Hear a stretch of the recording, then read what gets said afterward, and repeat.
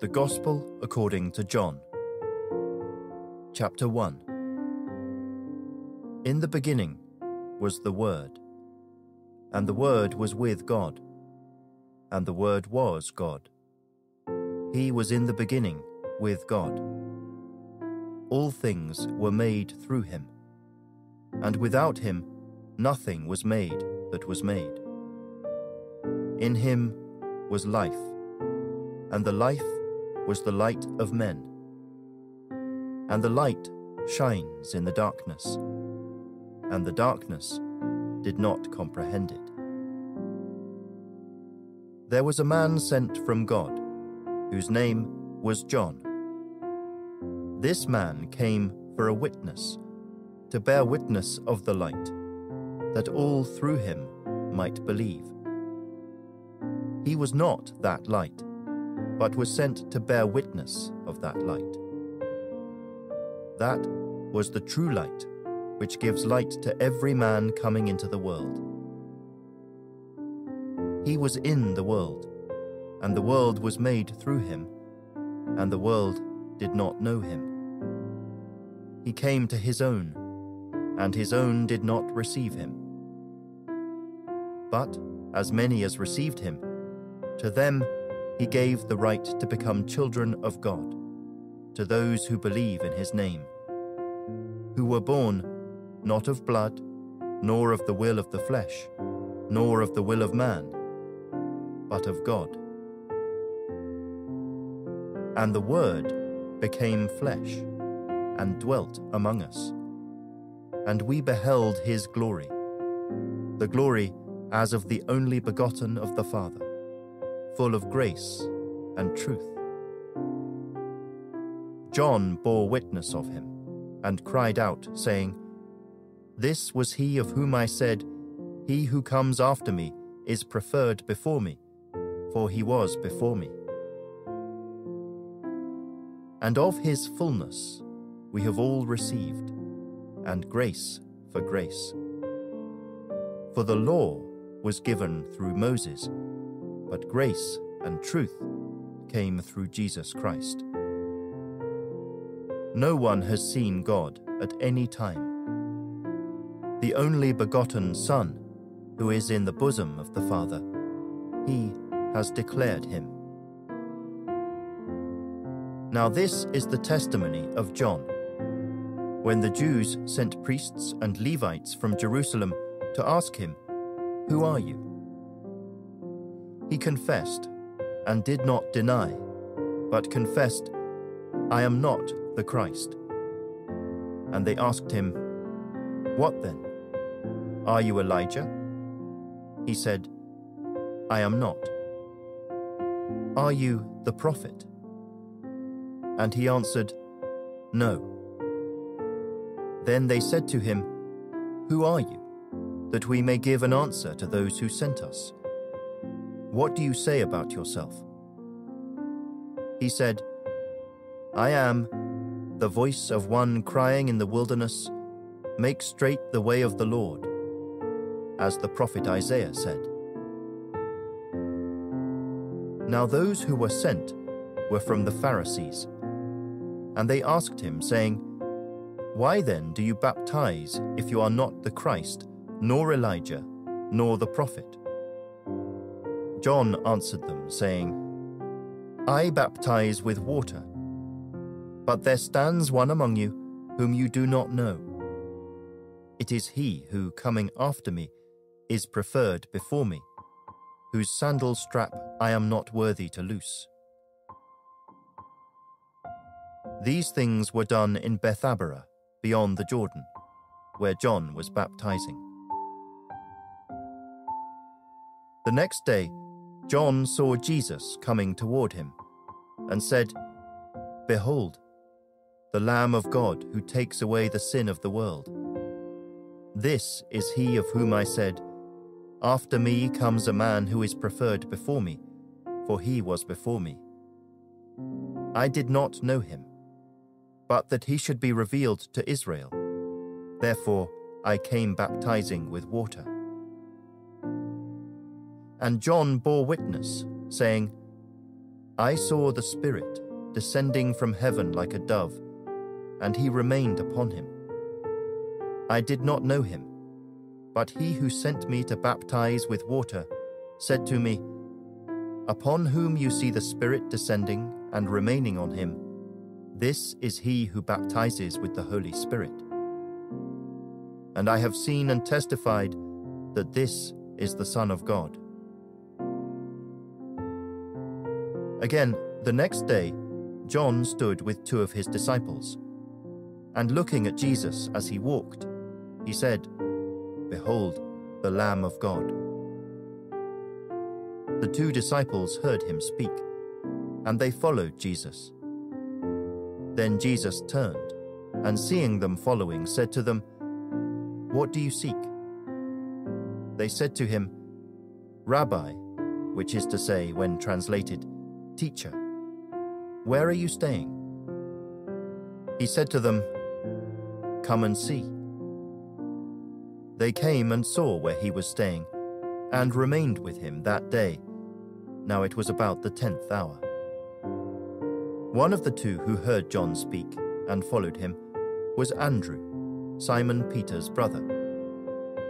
He first found his own brother Simon and said to him, We have found the Messiah, which is translated, the Christ. And he brought him to Jesus. Now when Jesus looked at him, he said, You are Simon the son of Jonah. You shall be called Cephas, which is translated, a stone. The following day, Jesus wanted to go to Galilee, and he found Philip, and said to him, Follow me. Now Philip was from Bethsaida, the city of Andrew and Peter.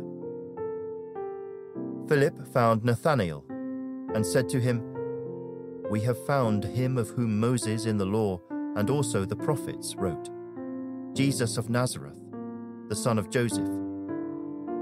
And Nathanael said to him, Can anything good come out of Nazareth? Philip said to him, Come and see.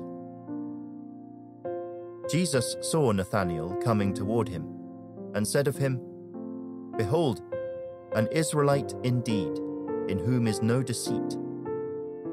Nathanael said to him, How do you know me? Jesus answered and said to him, Before Philip called you, when you were under the fig tree, I saw you. Nathanael answered and said to him, Rabbi, you are the Son of God. You are the King of Israel. Jesus answered and said to him, Because I said to you, I saw you under the fig tree, do you believe? You will see greater things than these.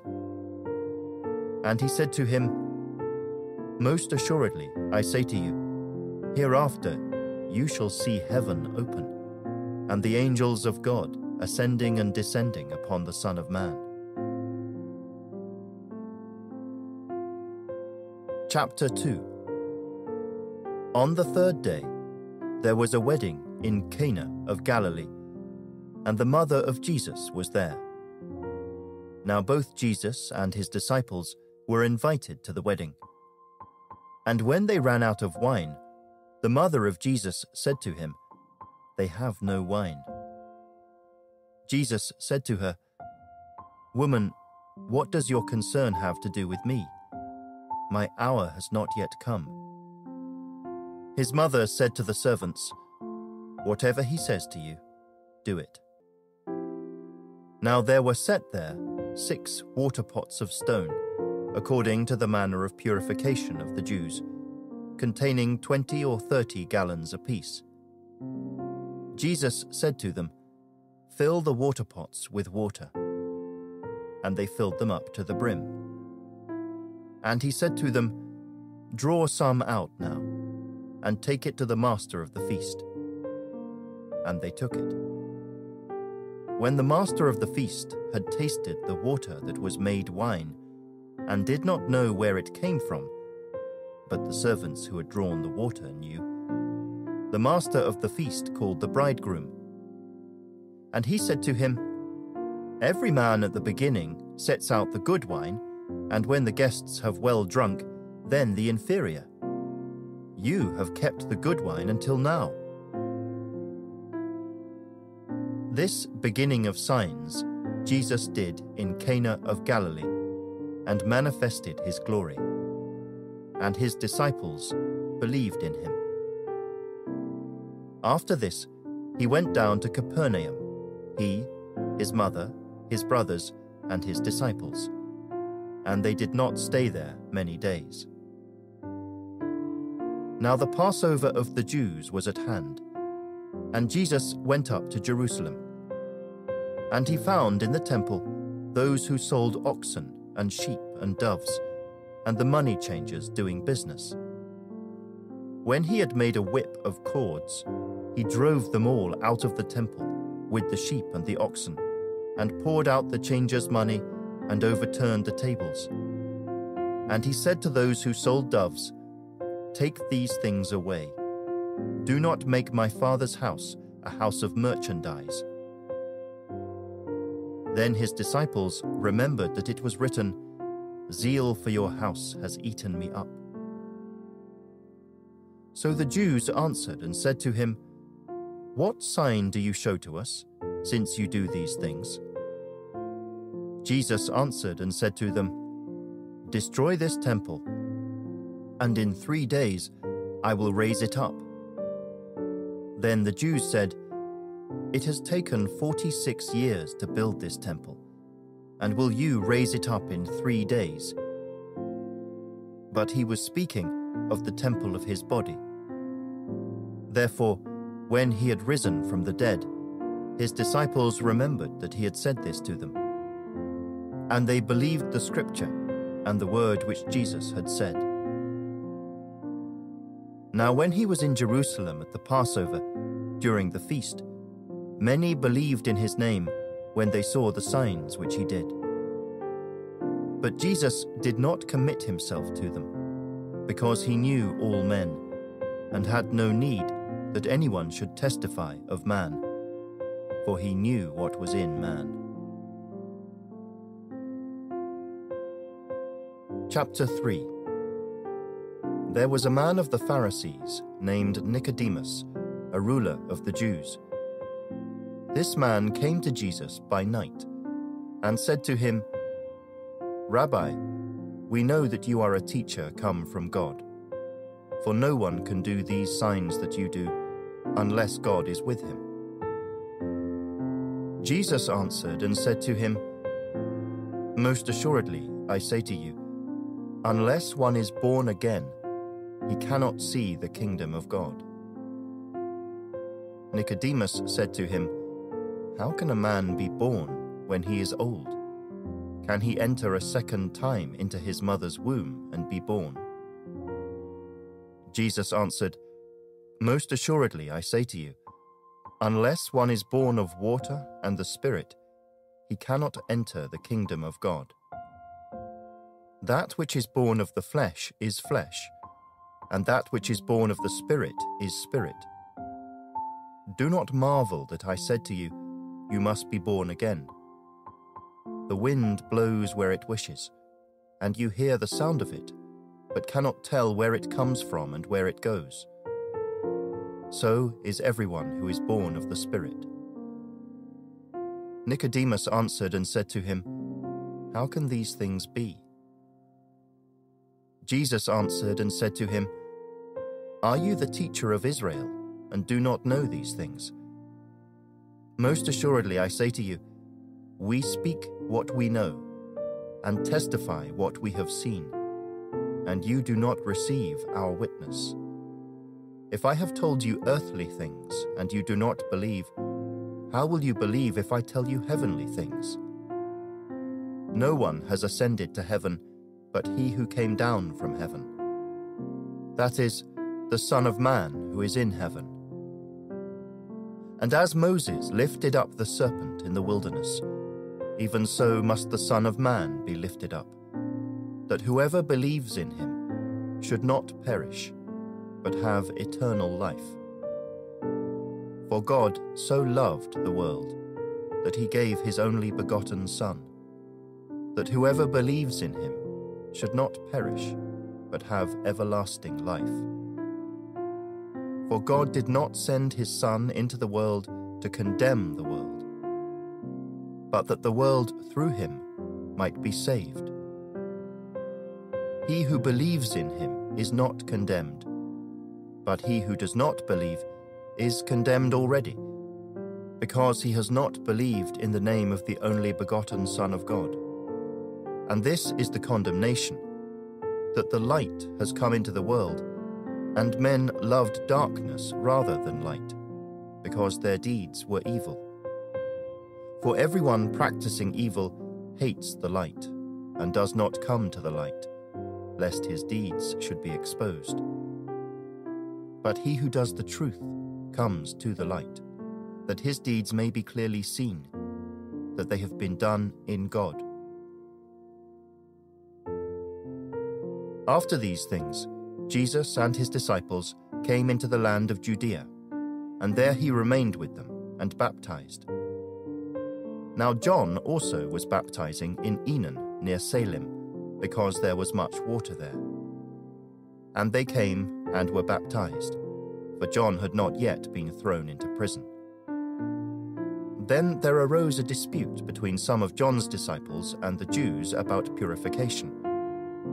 And they came to John and said to him, "Rabbi, he who was with you beyond the Jordan, to whom you have testified, behold, he is baptizing, and all are coming to him." John answered and said, "A man can receive nothing unless it has been given to him from heaven. You yourselves bear me witness that I said, I am not the Christ, but I have been sent before him. He who has the bride is the bridegroom, but the friend of the bridegroom, who stands and hears him, rejoices greatly because of the bridegroom's voice. Therefore this joy of mine is fulfilled. He must increase, but I must decrease. He who comes from above is above all. He who is of the earth is earthly, and speaks of the earth. He who comes from heaven is above all. And what he has seen and heard, that he testifies, and no one receives his testimony. He who has received his testimony has certified that God is true. For he whom God has sent speaks the words of God, for God does not give the Spirit by measure. The Father loves the Son, and has given all things into his hand. He who believes in the Son has everlasting life, and he who does not believe the Son shall not see life, but the wrath of God abides on him. Chapter 4. Therefore, when the Lord knew that the Pharisees had heard that Jesus made and baptized more disciples than John, though Jesus himself did not baptize but his disciples, he left Judea and departed again to Galilee. But he needed to go through Samaria. So he came to a city of Samaria which is called Sychar, near the plot of ground that Jacob gave to his son Joseph. Now Jacob's well was there. Jesus, therefore, being wearied from his journey, sat thus by the well. It was about the 6th hour. A woman of Samaria came to draw water. Jesus said to her, "Give me a drink," for his disciples had gone away into the city to buy food. Then the woman of Samaria said to him, "How is it that you, being a Jew, ask a drink from me, a Samaritan woman?" For Jews have no dealings with Samaritans. Jesus answered and said to her, "If you knew the gift of God, and who it is who says to you, 'Give me a drink,' you would have asked him, and he would have given you living water." The woman said to him, "Sir, you have nothing to draw with, and the well is deep. Where then do you get that living water? Are you greater than our father Jacob, who gave us the well, and drank from it himself, as well as his sons and his livestock?" Jesus answered and said to her, "Whoever drinks of this water will thirst again. But whoever drinks of the water that I shall give him will never thirst. But the water that I shall give him will become in him a fountain of water, springing up into everlasting life." The woman said to him, "Sir, give me this water, that I may not thirst, nor come here to draw." Jesus said to her, "Go, call your husband and come here." The woman answered and said, "I have no husband." Jesus said to her, "You have well said, 'I have no husband,' for you have had 5 husbands, and the one whom you now have is not your husband. In that you spoke truly." The woman said to him, "Sir, I perceive that you are a prophet. Our fathers worshipped on this mountain, and you Jews say that in Jerusalem is the place where one ought to worship." Jesus said to her, "Woman, believe me, the hour is coming when you will neither on this mountain nor in Jerusalem worship the Father. You worship what you do not know. We know what we worship, for salvation is of the Jews. But the hour is coming, and now is, when the true worshippers will worship the Father in spirit and truth. For the Father is seeking such to worship him. God is spirit, and those who worship him must worship in spirit and truth." The woman said to him, "I know that Messiah is coming, who is called Christ. When he comes, he will tell us all things." Jesus said to her, "I who speak to you am he." And at this point his disciples came, and they marveled that he talked with a woman. Yet no one said, "What do you seek?" or "Why are you talking with her?" The woman then left her water pot, went her way into the city, and said to the men, "Come, see a man who told me all things that I ever did. Could this be the Christ?" Then they went out of the city and came to him. In the meantime, his disciples urged him, saying, "Rabbi, eat." But he said to them, "I have food to eat, of which you do not know." Therefore the disciples said to one another, "Has anyone brought him anything to eat?" Jesus said to them, "My food is to do the will of him who sent me, and to finish his work. Do you not say, 'There are still 4 months, and then comes the harvest'? Behold, I say to you, lift up your eyes and look at the fields, for they are already white for harvest.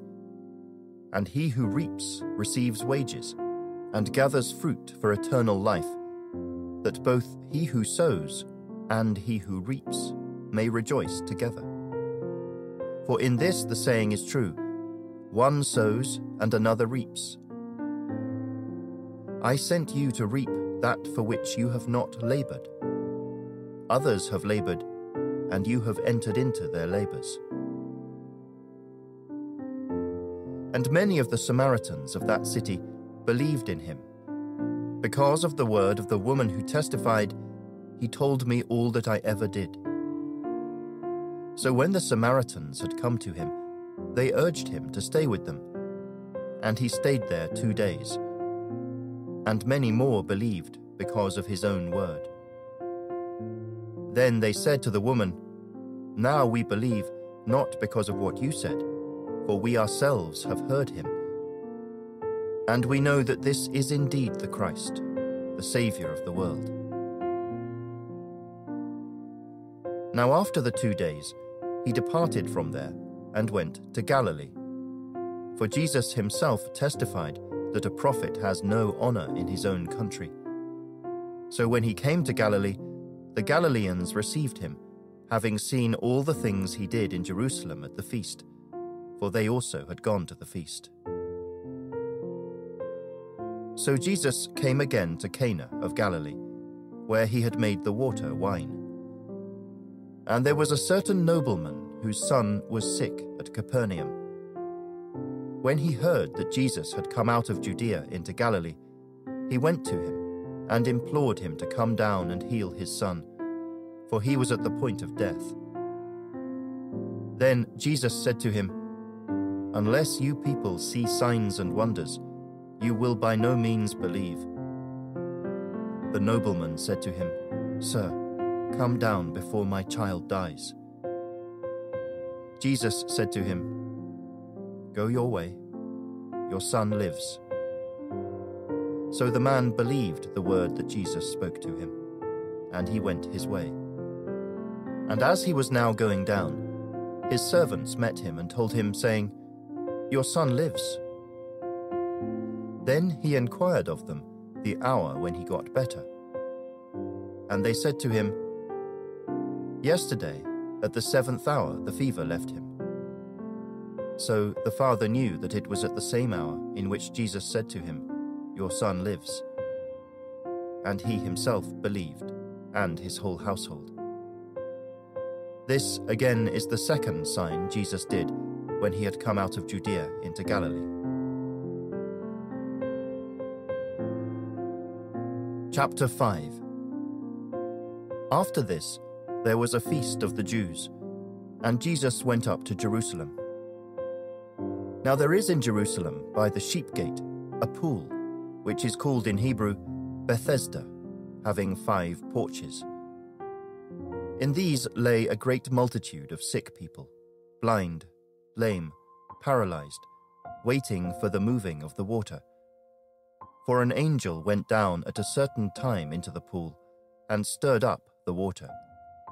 Then whoever stepped in first, after the stirring of the water, was made well of whatever disease he had. Now a certain man was there who had an infirmity 38 years. When Jesus saw him lying there, and knew that he already had been in that condition a long time, he said to him, "Do you want to be made well?" The sick man answered him, "Sir, I have no man to put me into the pool when the water is stirred up. But while I am coming, another steps down before me." Jesus said to him, "Rise, take up your bed, and walk." And immediately the man was made well, took up his bed, and walked. And that day was the Sabbath. The Jews therefore said to him who was cured, "It is the Sabbath. It is not lawful for you to carry your bed." He answered them, "He who made me well said to me, 'Take up your bed and walk.'" Then they asked him, "Who is the man who said to you, 'Take up your bed and walk'?" But the one who was healed did not know who it was, for Jesus had withdrawn, a multitude being in that place. Afterward, Jesus found him in the temple, and said to him, "See, you have been made well. Sin no more, lest a worse thing come upon you." The man departed and told the Jews that it was Jesus who had made him well. For this reason the Jews persecuted Jesus and sought to kill him, because he had done these things on the Sabbath. But Jesus answered them, "My Father has been working until now, and I have been working." Therefore the Jews sought all the more to kill him, because he not only broke the Sabbath, but also said that God was his Father, making himself equal with God. Then Jesus answered and said to them, "Most assuredly, I say to you, the Son can do nothing of himself, but what he sees the Father do. For whatever he does, the Son also does in like manner. For the Father loves the Son, and shows him all things that he himself does. And he will show him greater works than these, that you may marvel. For as the Father raises the dead and gives life to them, even so the Son gives life to whom he will. For the Father judges no one, but has committed all judgment to the Son, that all should honor the Son just as they honor the Father. He who does not honor the Son does not honor the Father who sent him. Most assuredly, I say to you, he who hears my word and believes in him who sent me has everlasting life, and shall not come into judgment, but has passed from death into life. Most assuredly, I say to you, the hour is coming, and now is, when the dead will hear the voice of the Son of God, and those who hear will live. For as the Father has life in himself, so he has granted the Son to have life in himself, and has given him authority to execute judgment also, because he is the Son of Man.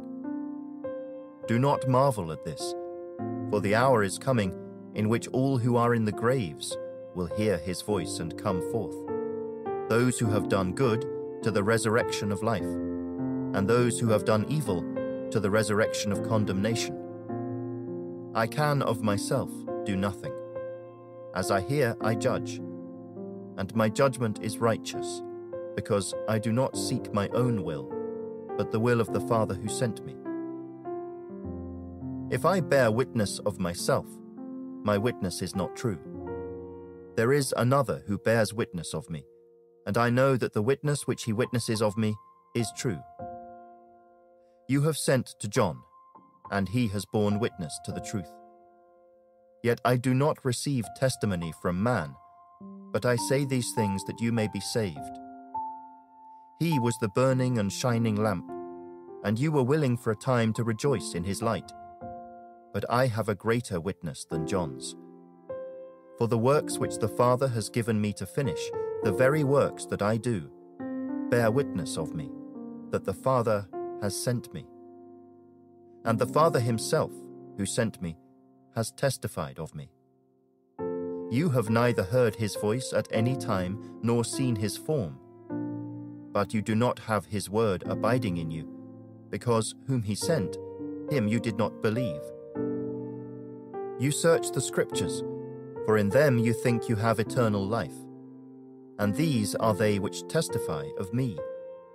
But you are not willing to come to me, that you may have life. I do not receive honor from men, but I know you, that you do not have the love of God in you. I have come in my Father's name, and you do not receive me. If another comes in his own name, him you will receive. How can you believe, who receive honor from one another, and do not seek the honor that comes from the only God? Do not think that I shall accuse you to the Father. There is one who accuses you, Moses, in whom you trust. For if you believed Moses, you would believe me, for he wrote about me. But if you do not believe his writings, how will you believe my words?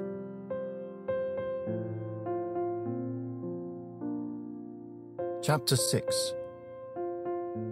After these things, Jesus went over the Sea of Galilee, which is the Sea of Tiberias. Then a great multitude followed him, because they saw his signs which he performed on those who were diseased. And Jesus went up on the mountain, and there he sat with his disciples. Now the Passover, a feast of the Jews, was near. Then Jesus lifted up his eyes, and seeing a great multitude coming toward him, he said to Philip, "Where shall we buy bread, that these may eat?" But this he said to test him, for he himself knew what he would do. Philip answered him, 200 denarii worth of bread is not sufficient for them, that every one of them may have a little. One of his disciples, Andrew, Simon Peter's brother, said to him, "There is a lad here who has 5 barley loaves and 2 small fish, but what are they among so many?" Then Jesus said, "Make the people sit down." Now there was much grass in the place. So the men sat down, in number about 5,000. And Jesus took the loaves, and when he had given thanks, he distributed them to the disciples, and the disciples to those sitting down, and likewise of the fish, as much as they wanted. So when they were filled, he said to his disciples, "Gather up the fragments that remain, so that nothing is lost." Therefore they gathered them up, and filled 12 baskets with the fragments of the 5 barley loaves which were left over by those who had eaten. Then those men, when they had seen the sign that Jesus did, said, "This is truly the prophet who is to come into the world." Therefore, when Jesus perceived that they were about to come and take him by force to make him king, he departed again to the mountain by himself alone. Now when evening came, his disciples went down to the sea, got into the boat, and went over the sea toward Capernaum. And it was already dark, and Jesus had not come to them. Then the sea arose, because a great wind was blowing. So when they had rowed about 3 or 4 miles, they saw Jesus walking on the sea, and drawing near the boat. And they were afraid. But he said to them, "It is I. Do not be afraid." Then they willingly received him into the boat, and immediately the boat was at the land where they were going. On the following day, when the people who were standing on the other side of the sea saw that there was no boat there, except that one which his disciples had entered, and that Jesus had not entered the boat with his disciples, but his disciples had gone away alone. However, other boats came from Tiberias, near the place where they ate bread after the Lord had given thanks. When the people therefore saw that Jesus was not there, nor his disciples, they also got into boats and came to Capernaum, seeking Jesus. And when they found him on the other side of the sea, they said to him, "Rabbi, when did you come here?" Jesus answered them and said, "Most assuredly I say to you, you seek me not because you saw the signs, but because you ate of the loaves and were filled. Do not labor for the food which perishes, but for the food which endures to everlasting life, which the Son of Man will give you, because God the Father has set his seal on him." Then they said to him, "What shall we do, that we may work the works of God?" Jesus answered and said to them, "This is the work of God, that you believe in him whom he sent." Therefore they said to him, "What sign will you perform then, that we may see it and believe you? What work will you do? Our fathers ate the manna in the desert. As it is written, he gave them bread from heaven to eat." Then Jesus said to them, "Most assuredly I say to you, Moses did not give you the bread from heaven, but my Father gives you the true bread from heaven. For the bread of God is he who comes down from heaven and gives life to the world." Then they said to him, "Lord, give us this bread always." And Jesus said to them, "I am the bread of life. He who comes to me shall never hunger, and he who believes in me shall never thirst. But I said to you that you have seen me, and yet do not believe. All that the Father gives me will come to me, and the one who comes to me I will by no means cast out. For I have come down from heaven not to do my own will, but the will of him who sent me. This is the will of the Father who sent me, that of all he has given me I should lose nothing, but should raise it up at the last day. And this is the will of him who sent me, that everyone who sees the Son and believes in him may have everlasting life, and I will raise him up at the last day." The Jews then complained about him, because he said, I am the bread which came down from heaven. And they said, Is not this Jesus, the son of Joseph, whose father and mother we know? How is it then that he says, I have come down from heaven?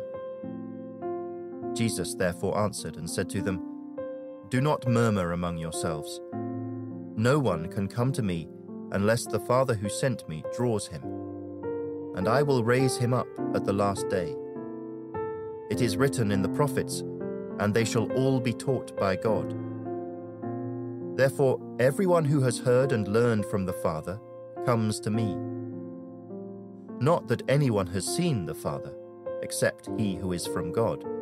He has seen the Father. Most assuredly I say to you, he who believes in me has everlasting life. I am the bread of life. Your fathers ate the manna in the wilderness and are dead. This is the bread which comes down from heaven, that one may eat of it and not die. I am the living bread which came down from heaven. If anyone eats of this bread, he will live forever.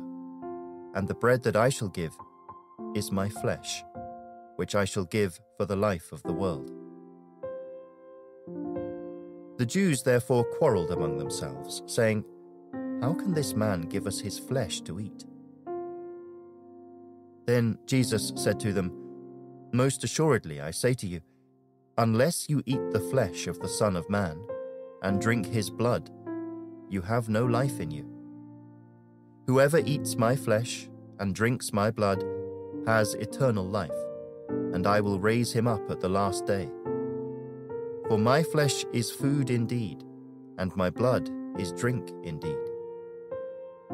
He who eats my flesh and drinks my blood abides in me, and I in him.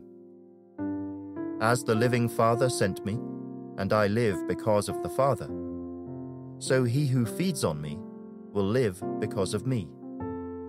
This is the bread which came down from heaven, not as your fathers ate the manna and are dead. He who eats this bread will live forever. These things he said in the synagogue as he taught in Capernaum. Therefore many of his disciples, when they heard this, said, This is a hard saying. Who can understand it? When Jesus knew in himself that his disciples complained about this, he said to them, Does this offend you? What then if you should see the Son of Man ascend where he was before? It is the Spirit who gives life. The flesh profits nothing. The words that I speak to you are spirit, and they are life. But there are some of you who do not believe. For Jesus knew from the beginning who they were who did not believe, and who would betray him. And he said, Therefore I have said to you that no one can come to me unless it has been granted to him by my Father. From that time, many of his disciples went back and walked with him no more. Then Jesus said to the 12, Do you also want to go away? But Simon Peter answered him, Lord, to whom shall we go? You have the words of eternal life. Also, we have come to believe and know that you are the Christ, the Son of the living God. Jesus answered them, Did I not choose you, the 12, and one of you is a devil? He spoke of Judas Iscariot, the son of Simon, for it was he who would betray him, being one of the 12.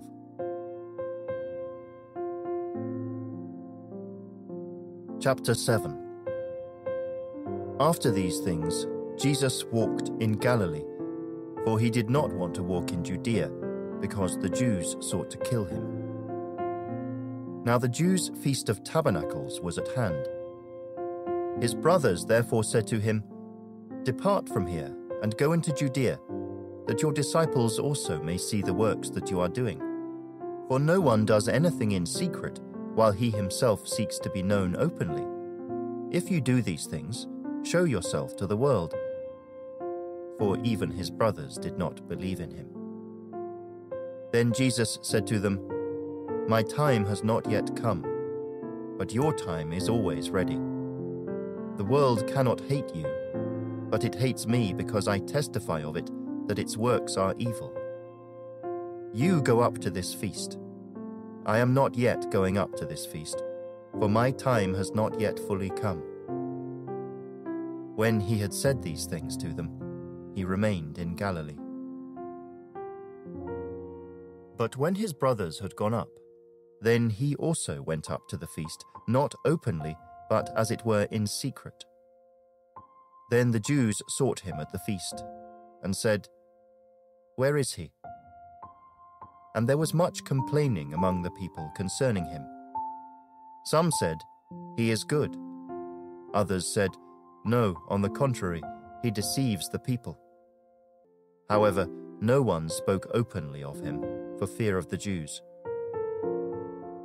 Now, about the middle of the feast, Jesus went up into the temple and taught.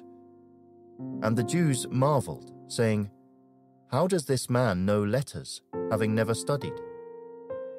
Jesus answered them and said, "My doctrine is not mine, but his who sent me. If anyone wills to do his will, he shall know concerning the doctrine, whether it is from God, or whether I speak on my own authority.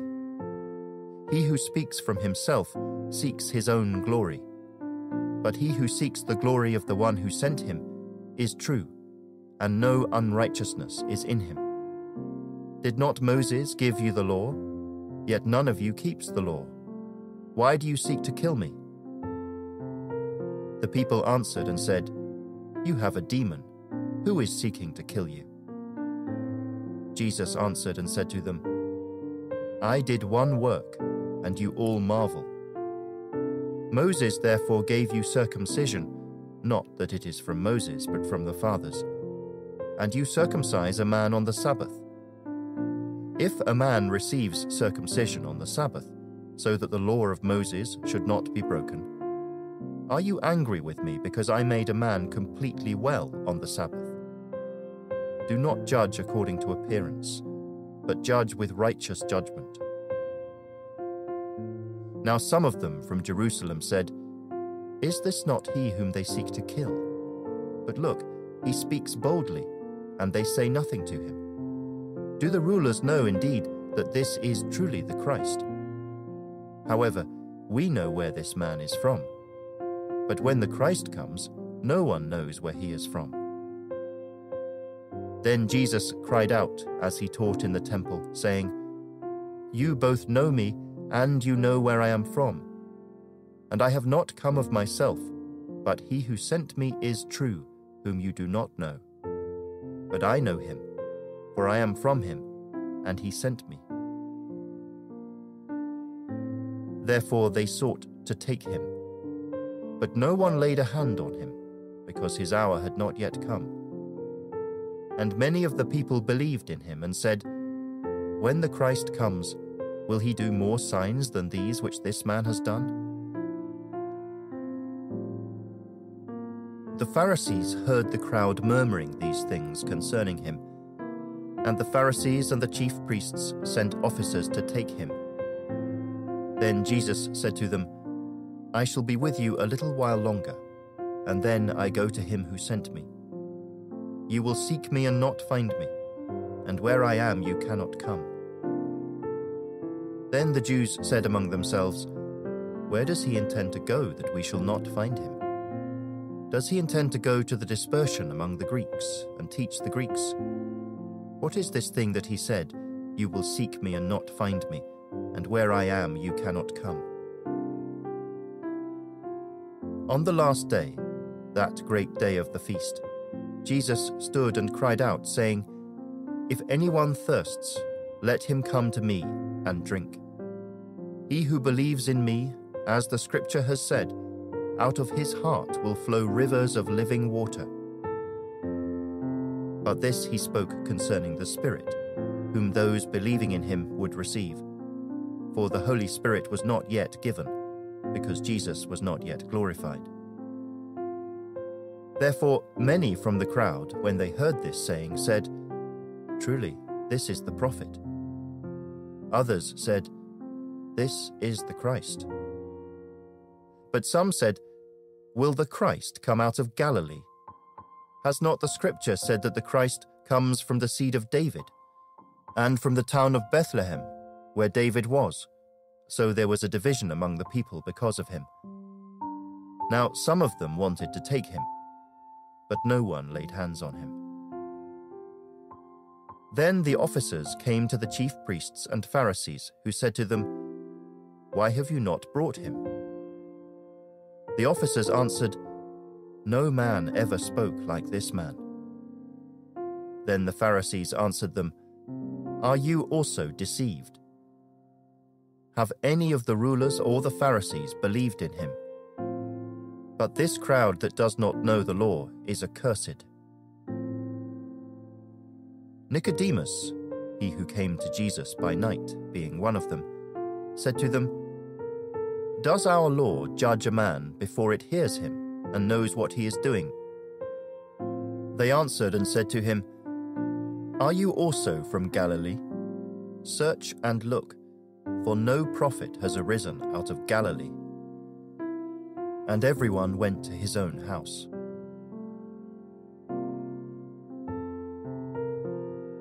Chapter 8. But Jesus went to the Mount of Olives. Now early in the morning he came again into the temple, and all the people came to him. And he sat down and taught them. Then the scribes and Pharisees brought to him a woman caught in adultery.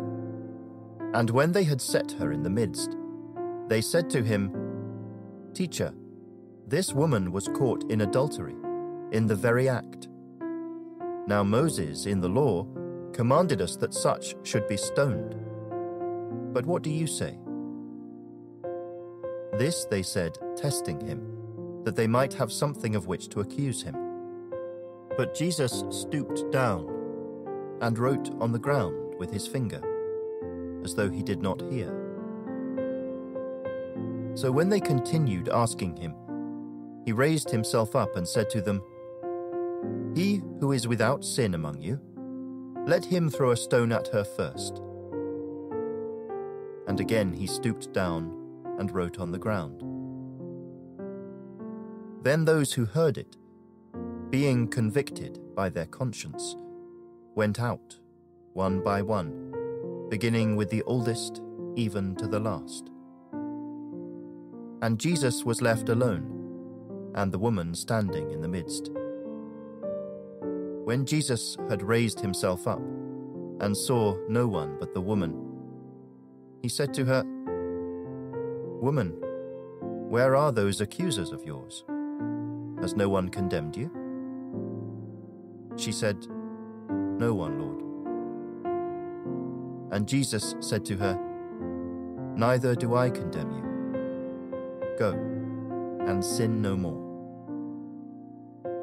Then Jesus spoke to them again, saying, "I am the light of the world.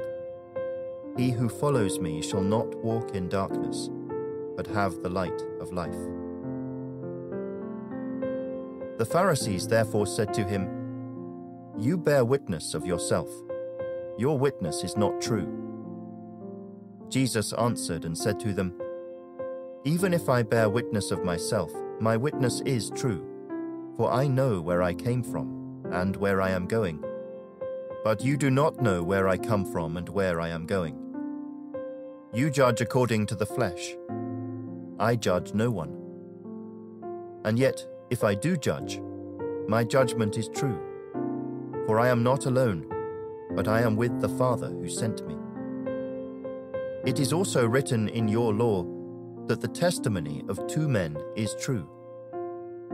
I am one who bears witness of myself, and the Father who sent me bears witness of me." Then they said to him, "Where is your Father?"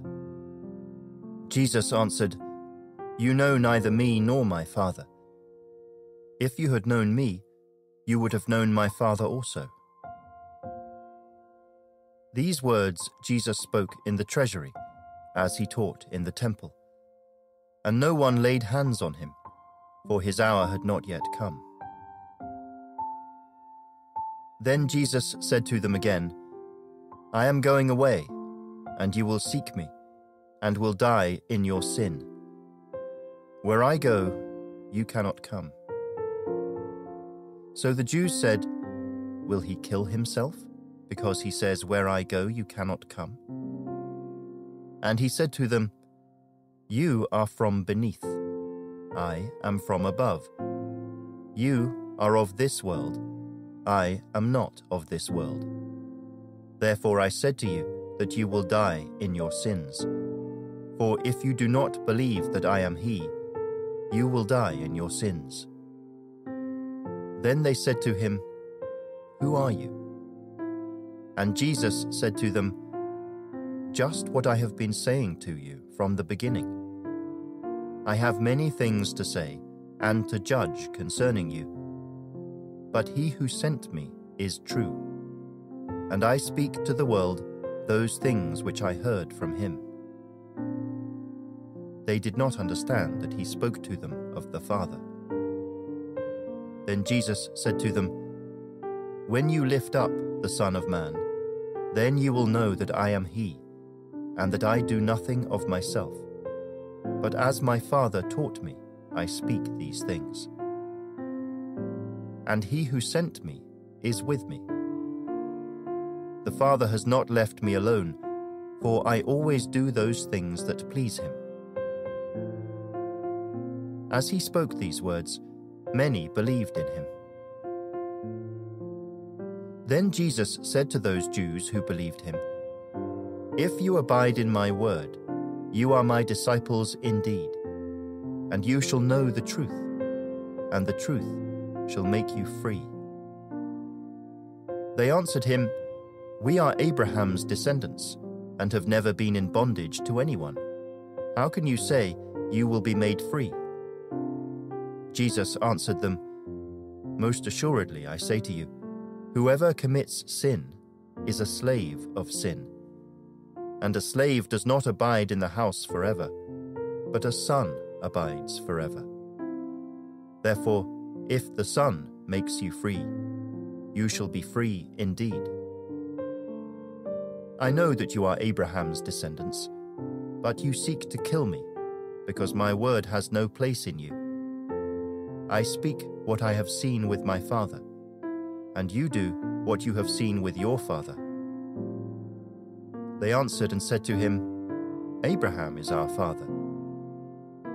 Jesus said to them, If you were Abraham's children, you would do the works of Abraham. But now you seek to kill me, a man who has told you the truth which I heard from God. Abraham did not do this. You do the deeds of your father. Then they said to him, We were not born of fornication. We have one Father, God. Jesus said to them, If God were your Father, you would love me, for I proceeded forth and came from God. Nor have I come of myself, but he sent me. Why do you not understand my speech?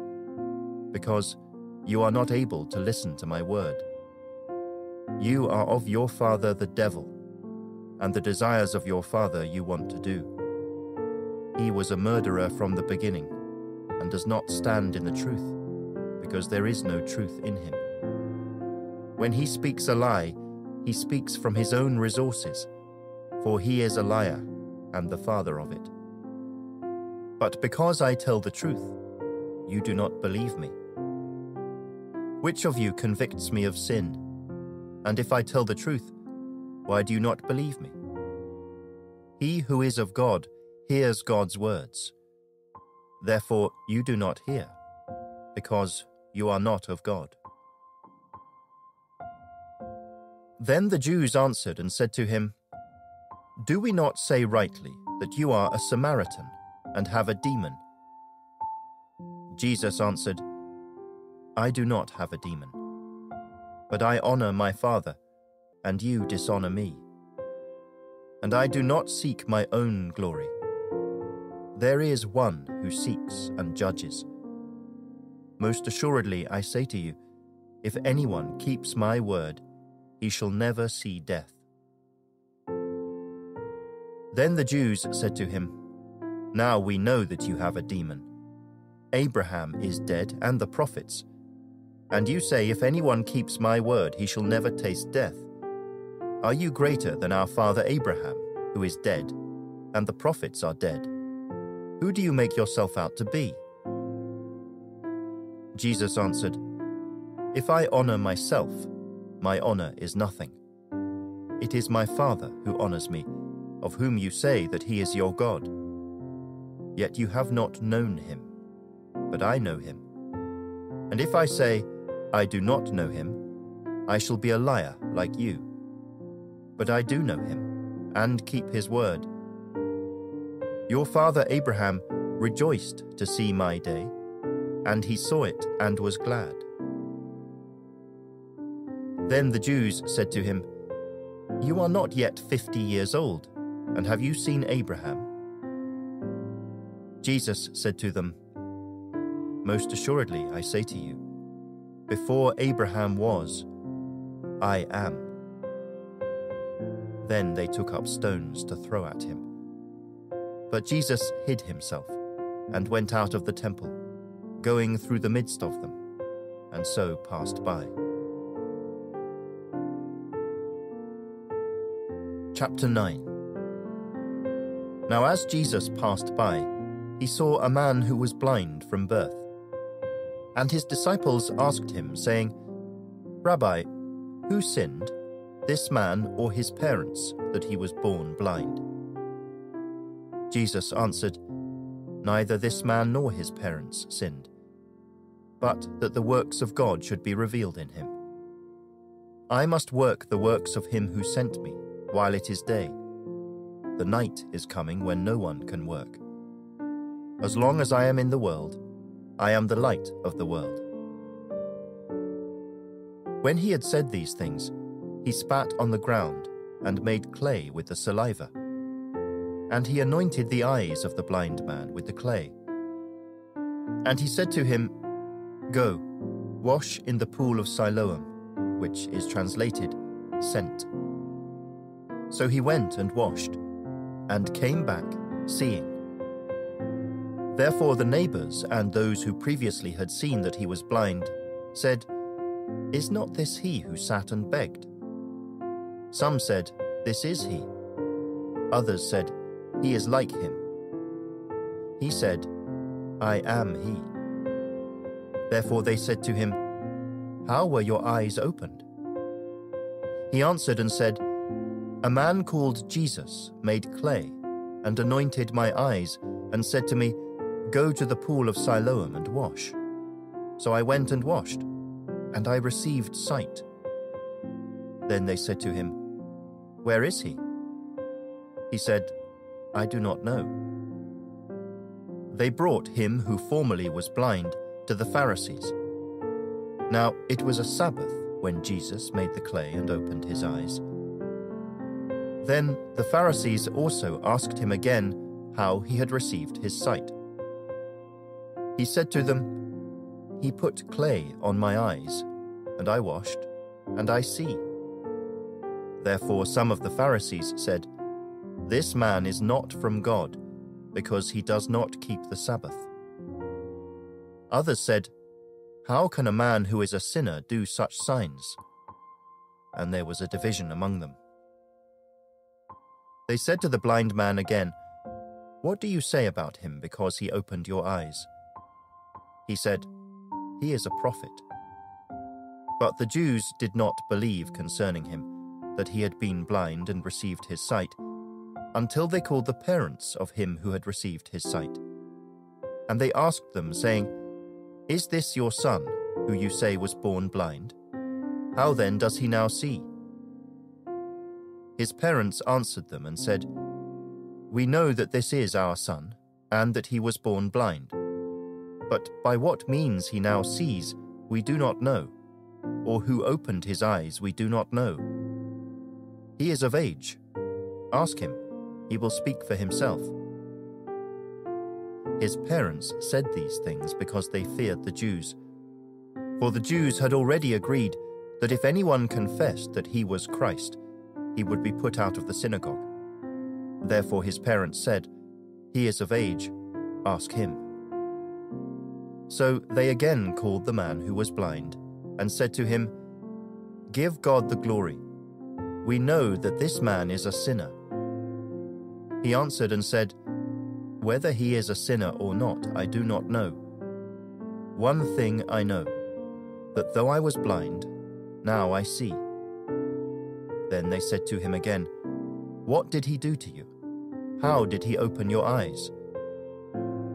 He answered them, "I told you already, and you did not listen. Why do you want to hear it again? Do you also want to become his disciples?" Then they reviled him and said, "You are his disciple, but we are Moses' disciples. We know that God spoke to Moses. As for this fellow, we do not know where he is from." The man answered and said to them, "Why, this is a marvelous thing, that you do not know where he is from. Yet he has opened my eyes. Now, we know that God does not hear sinners. But if anyone is a worshipper of God and does his will, he hears him. Since the world began, it has been unheard of that anyone opened the eyes of one who was born blind. If this man were not from God, he could do nothing." They answered and said to him, "You were completely born in sins, and are you teaching us?" And they cast him out. Jesus heard that they had cast him out, and when he had found him, he said to him, "Do you believe in the Son of God?" He answered and said, "Who is he, Lord, that I may believe in him?" And Jesus said to him, "You have both seen him, and it is he who is talking with you." Then he said, "Lord, I believe," and he worshipped him. And Jesus said, "For judgment I have come into this world, that those who do not see may see, and that those who see may be made blind." Then some of the Pharisees who were with him heard these words, and said to him, "Are we blind also?" Jesus said to them, "If you were blind, you would have no sin. But now you say, 'We see,' therefore your sin remains." Chapter 10. Most assuredly I say to you, he who does not enter the sheepfold by the door, but climbs up some other way, the same is a thief and a robber. But he who enters by the door is the shepherd of the sheep. To him the doorkeeper opens, and the sheep hear his voice, and he calls his own sheep by name, and leads them out.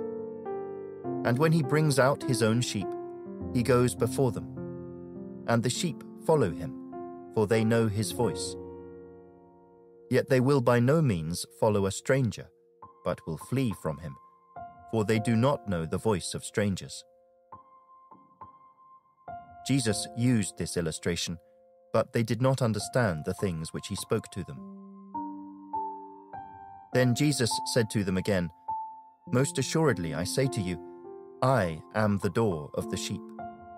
All who ever came before me are thieves and robbers, but the sheep did not hear them. I am the door. If anyone enters by me, he will be saved, and will go in and out and find pasture.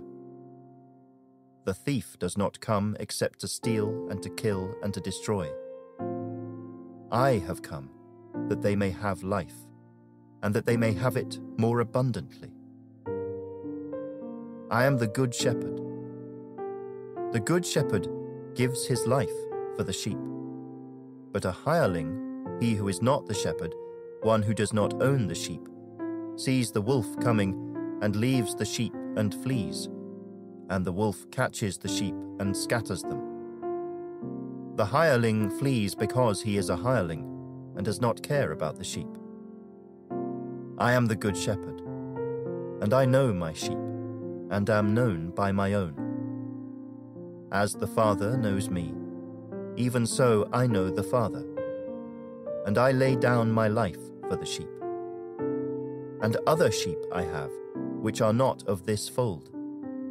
Them also I must bring, and they will hear my voice.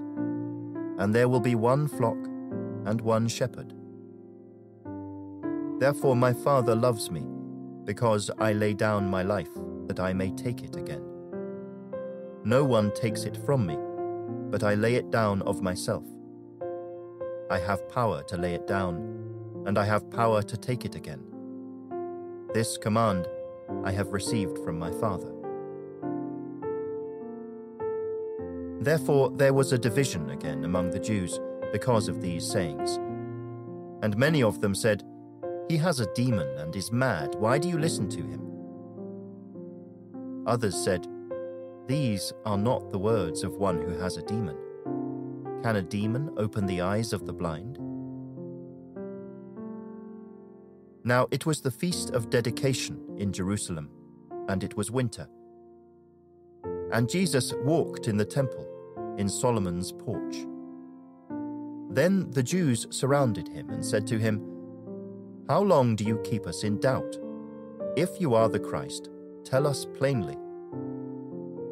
Jesus answered them, "I told you, and you do not believe.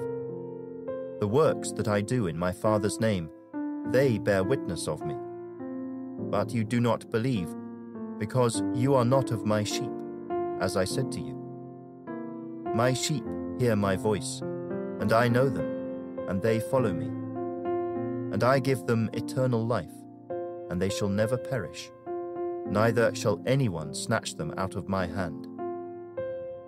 My Father, who has given them to me, is greater than all, and no one is able to snatch them out of my Father's hand. I and my Father are one."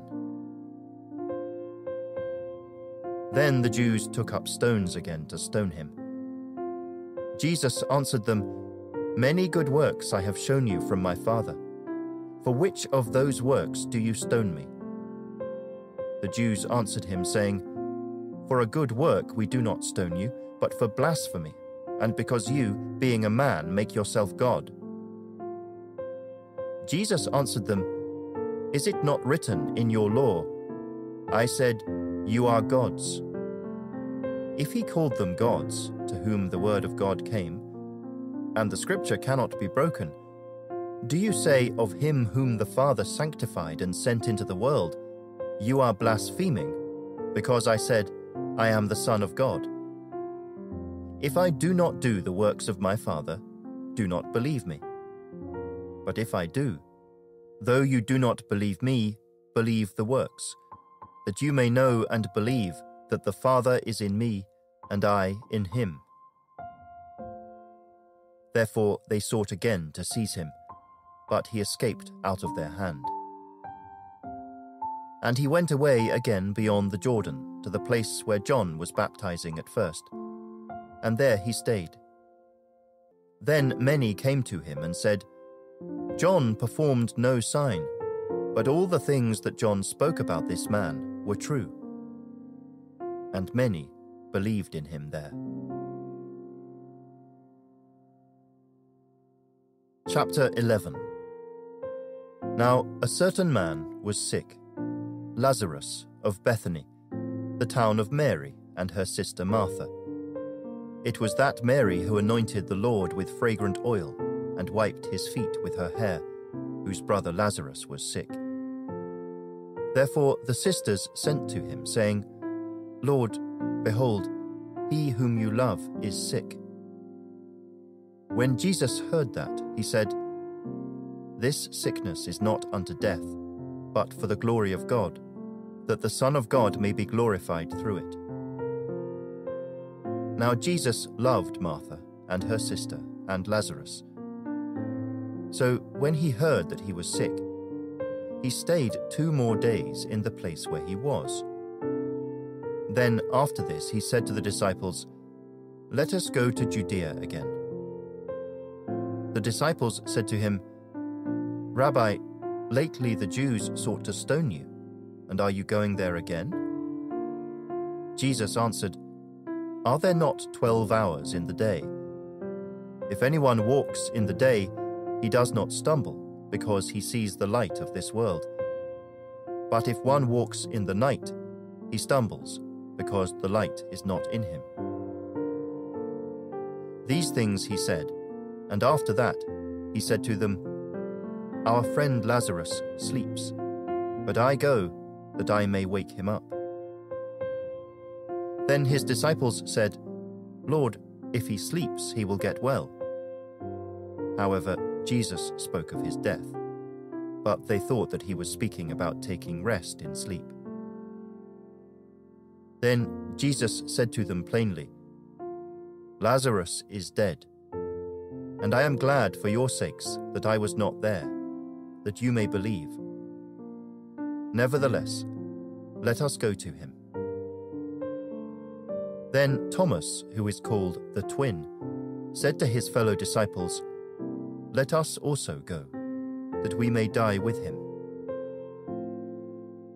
So when Jesus came, he found that he had already been in the tomb 4 days. Now Bethany was near Jerusalem, about 2 miles away, and many of the Jews had joined the women around Martha and Mary to comfort them concerning their brother. Then Martha, as soon as she heard that Jesus was coming, went and met him, but Mary was sitting in the house. Now Martha said to Jesus, Lord, if you had been here, my brother would not have died. But even now I know that whatever you ask of God, God will give you. Jesus said to her, Your brother will rise again. Martha said to him, I know that he will rise again in the resurrection at the last day. Jesus said to her, I am the resurrection and the life. He who believes in me, though he may die, he shall live. And whoever lives and believes in me shall never die. Do you believe this? She said to him, Yes, Lord. I believe that you are the Christ, the Son of God, who is to come into the world. And when she had said these things, she went her way and secretly called Mary her sister, saying, The teacher has come and is calling for you. As soon as she heard that, she arose quickly and came to him. Now Jesus had not yet come into the town, but was in the place where Martha met him. Then the Jews who were with her in the house and comforting her, when they saw that Mary rose up quickly and went out, followed her, saying, She is going to the tomb to weep there. Then, when Mary came where Jesus was, and saw him, she fell down at his feet, saying to him, Lord, if you had been here, my brother would not have died. Therefore, when Jesus saw her weeping, and the Jews who came with her weeping, he groaned in the spirit and was troubled. And he said, Where have you laid him? They said to him, Lord, come and see. Jesus wept. Then the Jews said, See how he loved him. And some of them said, Could not this man, who opened the eyes of the blind, also have kept this man from dying? Then Jesus, again groaning in himself, came to the tomb. It was a cave, and a stone lay against it. Jesus said, Take away the stone. Martha, the sister of him who was dead, said to him, Lord, by this time there is a stench, for he has been dead 4 days. Jesus said to her, Did I not say to you that if you would believe you would see the glory of God? Then they took away the stone from the place where the dead man was lying. And Jesus lifted up his eyes and said, Father, I thank you that you have heard me. And I know that you always hear me. But because of the people who are standing by, I said this, that they may believe that you sent me. Now when he had said these things, he cried with a loud voice, Lazarus, "Come forth." And he who had died came out, bound hand and foot with grave clothes, and his face was wrapped with a cloth. Jesus said to them, "Loose him, and let him go." Then many of the Jews who had come to Mary and had seen the things Jesus did believed in him. But some of them went away to the Pharisees and told them the things Jesus did. Then the chief priests and the Pharisees gathered a council and said, "What shall we do? For this man works many signs. If we let him alone like this, everyone will believe in him, and the Romans will come and take away both our place and nation." And one of them, Caiaphas, being high priest that year, said to them, "You know nothing at all, nor do you consider that it is expedient for us that one man should die for the people, and not that the whole nation should perish." Now this he did not say on his own authority, but being high priest that year, he prophesied that Jesus would die for the nation, and not for that nation only, but also that he would gather together in one the children of God who were scattered abroad. Then, from that day on, they plotted to put him to death. Therefore Jesus no longer walked openly among the Jews, but went from there into the country near the wilderness, to a city called Ephraim, and there remained with his disciples. And the Passover of the Jews was near, and many went from the country up to Jerusalem before the Passover to purify themselves. Then they sought Jesus, and spoke among themselves as they stood in the temple, "What do you think, that he will not come to the feast?" Now both the chief priests and the Pharisees had given a command that if anyone knew where he was, he should report it, that they might seize him. Chapter 12. Then, 6 days before the Passover, Jesus came to Bethany, where Lazarus was who had been dead, whom he had raised from the dead. There they made him a supper, and Martha served, but Lazarus was one of those who sat at the table with him. Then Mary took a pound of very costly oil of spikenard, anointed the feet of Jesus, and wiped his feet with her hair. And the house was filled with the fragrance of the oil. But one of his disciples, Judas Iscariot, Simon's son, who would betray him, said, "Why was this fragrant oil not sold for 300 denarii and given to the poor?" This, he said, not that he cared for the poor, but because he was a thief and had the money box, and he used to take what was put in it. But Jesus said, "Let her alone. She has kept this for the day of my burial. For the poor you have with you always, but me you do not have always." Now a great many of the Jews knew that he was there, and they came not for Jesus' sake only, but that they might also see Lazarus, whom he had raised from the dead. But the chief priests plotted to put Lazarus to death also, because on account of him many of the Jews went away and believed in Jesus. The next day, a great multitude that had come to the feast, when they heard that Jesus was coming to Jerusalem, took branches of palm trees and went out to meet him, and cried out, "Hosanna! Blessed is he who comes in the name of the Lord, the King of Israel." Then Jesus, when he had found a young donkey, sat on it, as it is written, "Fear not, daughter of Zion, behold your king is coming, sitting on a donkey's colt." His disciples did not understand these things at first, but when Jesus was glorified, then they remembered that these things were written about him, and that they had done these things to him. Therefore the people, who were with him when he called Lazarus out of his tomb and raised him from the dead, bore witness. For this reason, the people also met him, because they heard that he had done this sign. The Pharisees therefore said among themselves, "You see that you are accomplishing nothing. Look, the world has gone after him." Now there were certain Greeks among those who came up to worship at the feast. Then they came to Philip, who was from Bethsaida of Galilee, and asked him, saying, "Sir, we wish to see Jesus." Philip came and told Andrew, and in turn Andrew and Philip told Jesus.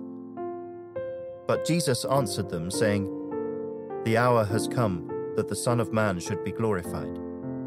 Most assuredly I say to you, unless a grain of wheat falls into the ground and dies, it remains alone. But if it dies, it produces much grain. He who loves his life will lose it, and he who hates his life in this world will keep it for eternal life. If anyone serves me, let him follow me, and where I am, there my servant will be also. If anyone serves me, him my Father will honor. Now my soul is troubled, and what shall I say? Father, save me from this hour? But for this purpose I came to this hour. Father, glorify your name." Then a voice came from heaven, saying, "I have both glorified it and will glorify it again." Therefore the people who stood by and heard it said that it had thundered. Others said, "An angel has spoken to him." Jesus answered and said, "This voice did not come because of me, but for your sake.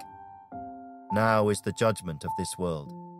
Now the ruler of this world will be cast out. And I, if I am lifted up from the earth, will draw all peoples to myself." This he said, signifying by what death he would die. The people answered him, "We have heard from the law that the Christ remains forever.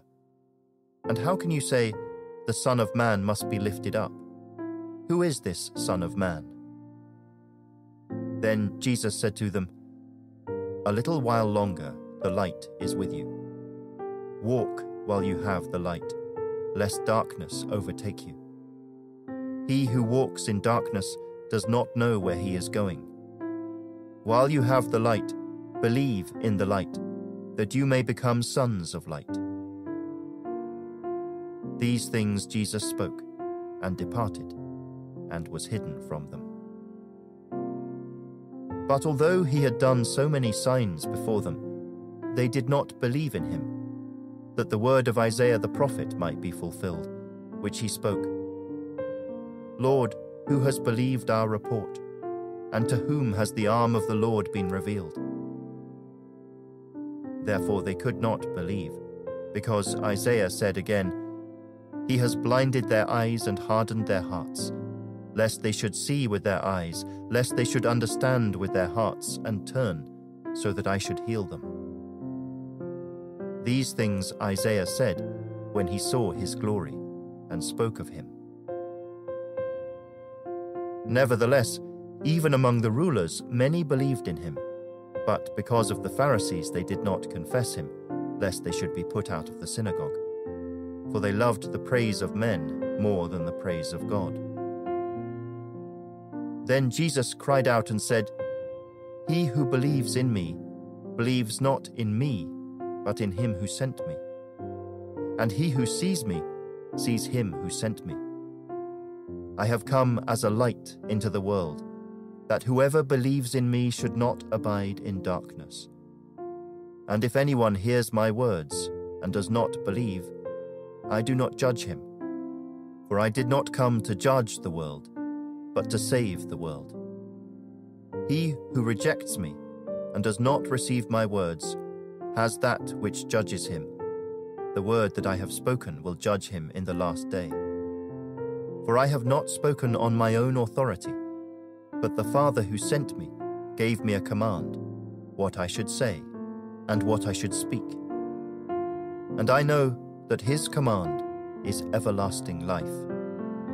Therefore, whatever I speak, just as the Father has told me, so I speak.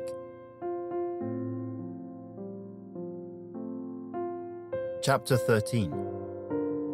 Now before the feast of the Passover, when Jesus knew that his hour had come that he should depart from this world to the Father, having loved his own who were in the world, he loved them to the end.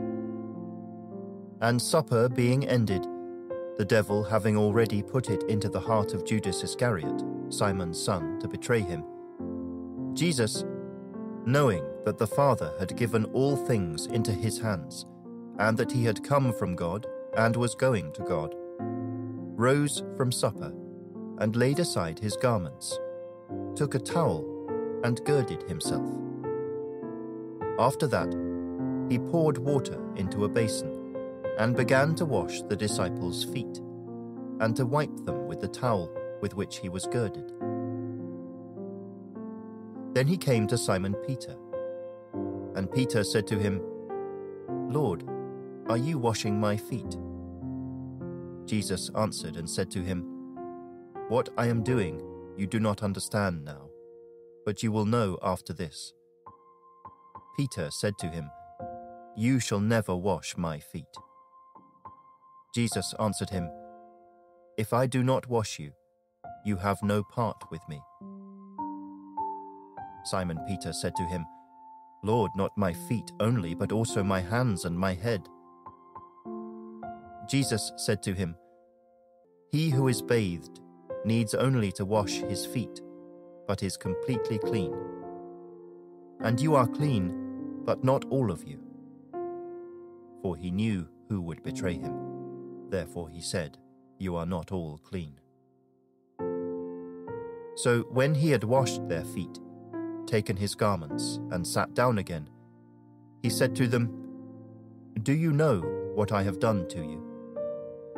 You call me teacher and Lord, and you say, Well, for so I am. If I then, your Lord and teacher, have washed your feet, you also ought to wash one another's feet. For I have given you an example, that you should do as I have done to you. Most assuredly I say to you, a servant is not greater than his master, nor is he who is sent greater than he who sent him. If you know these things, blessed are you if you do them. I do not speak concerning all of you. I know whom I have chosen. But that the scripture may be fulfilled, he who eats bread with me has lifted up his heel against me. Now I tell you before it comes, that when it does come to pass, you may believe that I am he. Most assuredly I say to you, he who receives whomever I send, receives me. And he who receives me, receives him who sent me. When Jesus had said these things, he was troubled in spirit, and testified and said, Most assuredly I say to you, one of you will betray me. Then the disciples looked at one another, perplexed about whom he spoke. Now there was leaning on Jesus' bosom one of his disciples, whom Jesus loved. Simon Peter therefore motioned to him to ask who it was of whom he spoke. Then, leaning back on Jesus' breast, he said to him, Lord, who is it?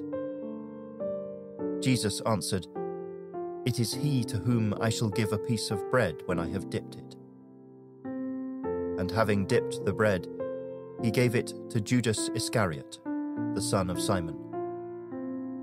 Now after the piece of bread, Satan entered him. Then Jesus said to him, What you do, do quickly.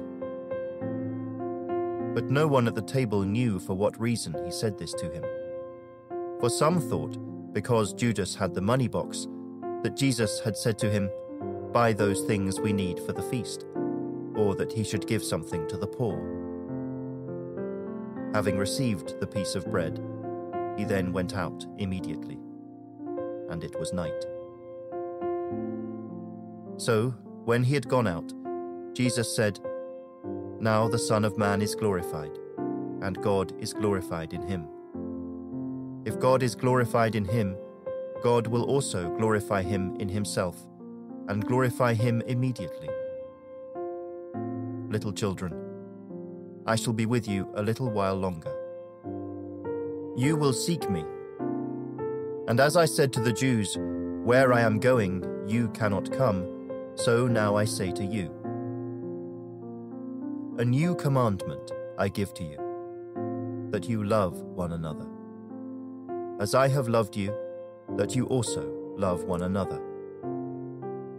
By this, all will know that you are my disciples, if you have love for one another." Simon Peter said to him, "Lord, where are you going?" Jesus answered him, "Where I am going, you cannot follow me now, but you shall follow me afterward." Peter said to him, "Lord, why can I not follow you now? I will lay down my life for your sake." Jesus answered him, "Will you lay down your life for my sake? Most assuredly, I say to you, the rooster shall not crow till you have denied me 3 times.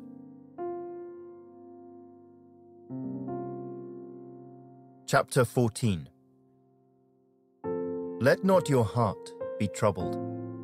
You believe in God, believe also in me.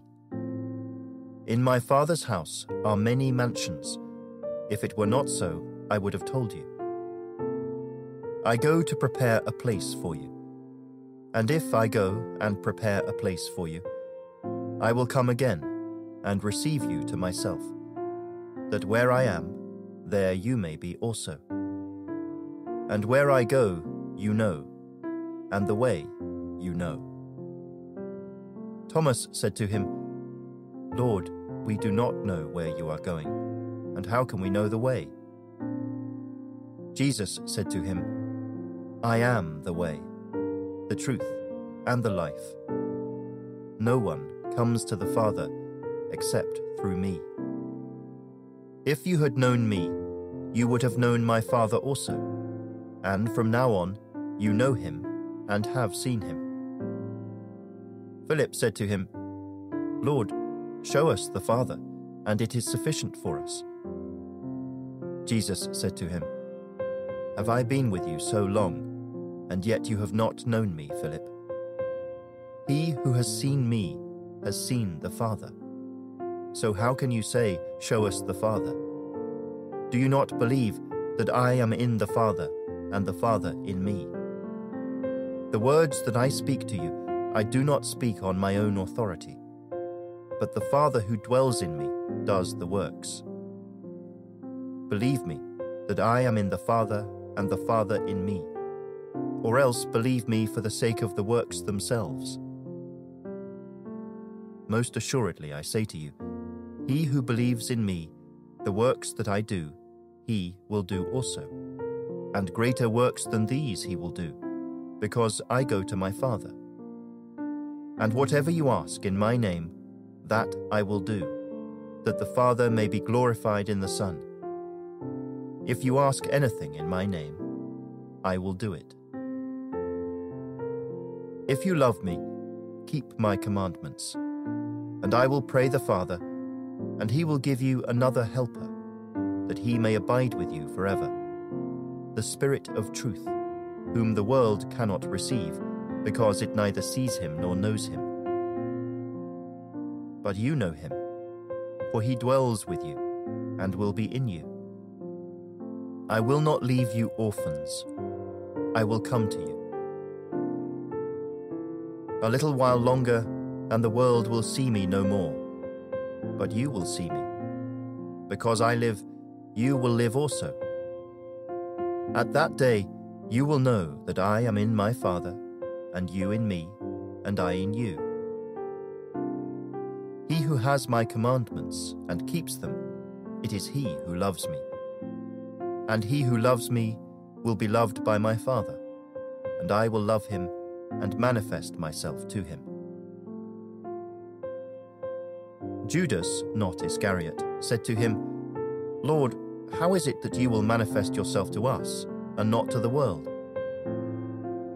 Jesus answered and said to him, "If anyone loves me, he will keep my word, and my Father will love him, and we will come to him and make our home with him. He who does not love me does not keep my words, and the word which you hear is not mine, but the Father's who sent me.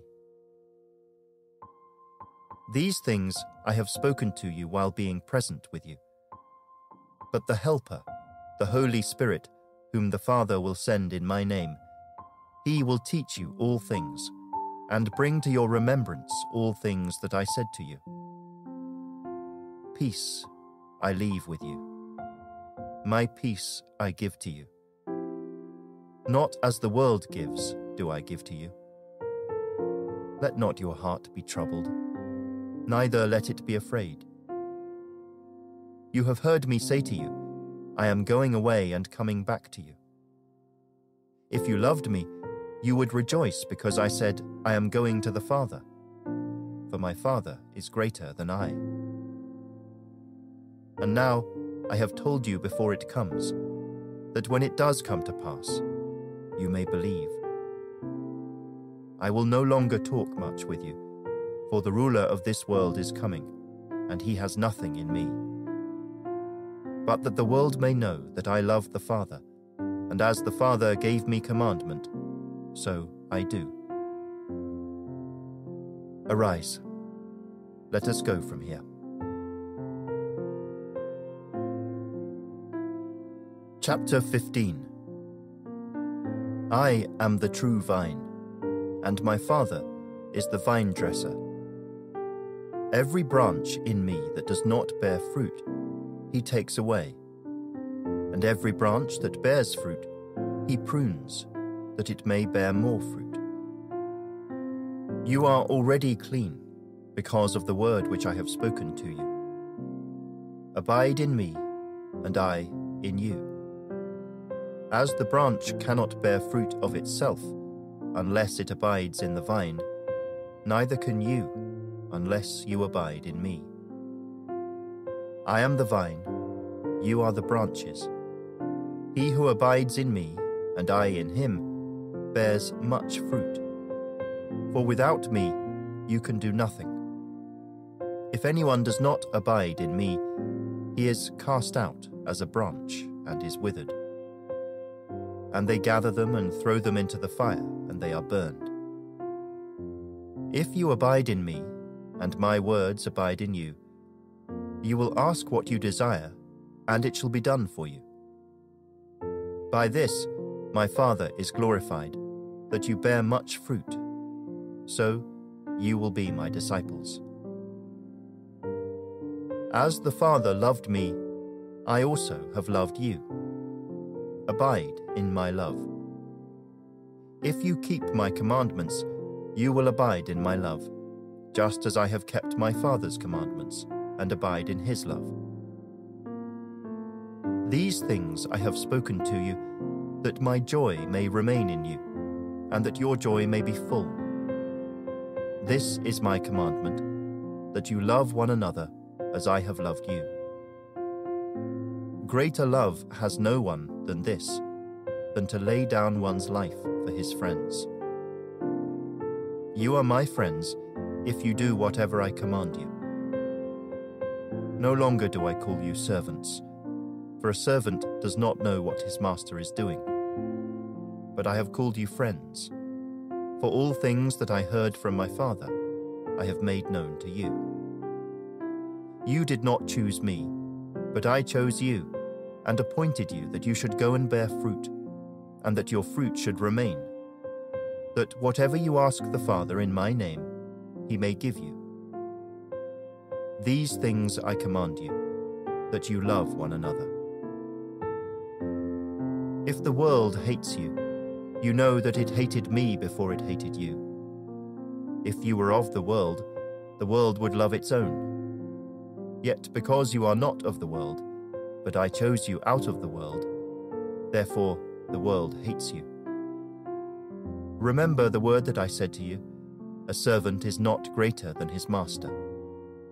If they persecuted me, they will also persecute you.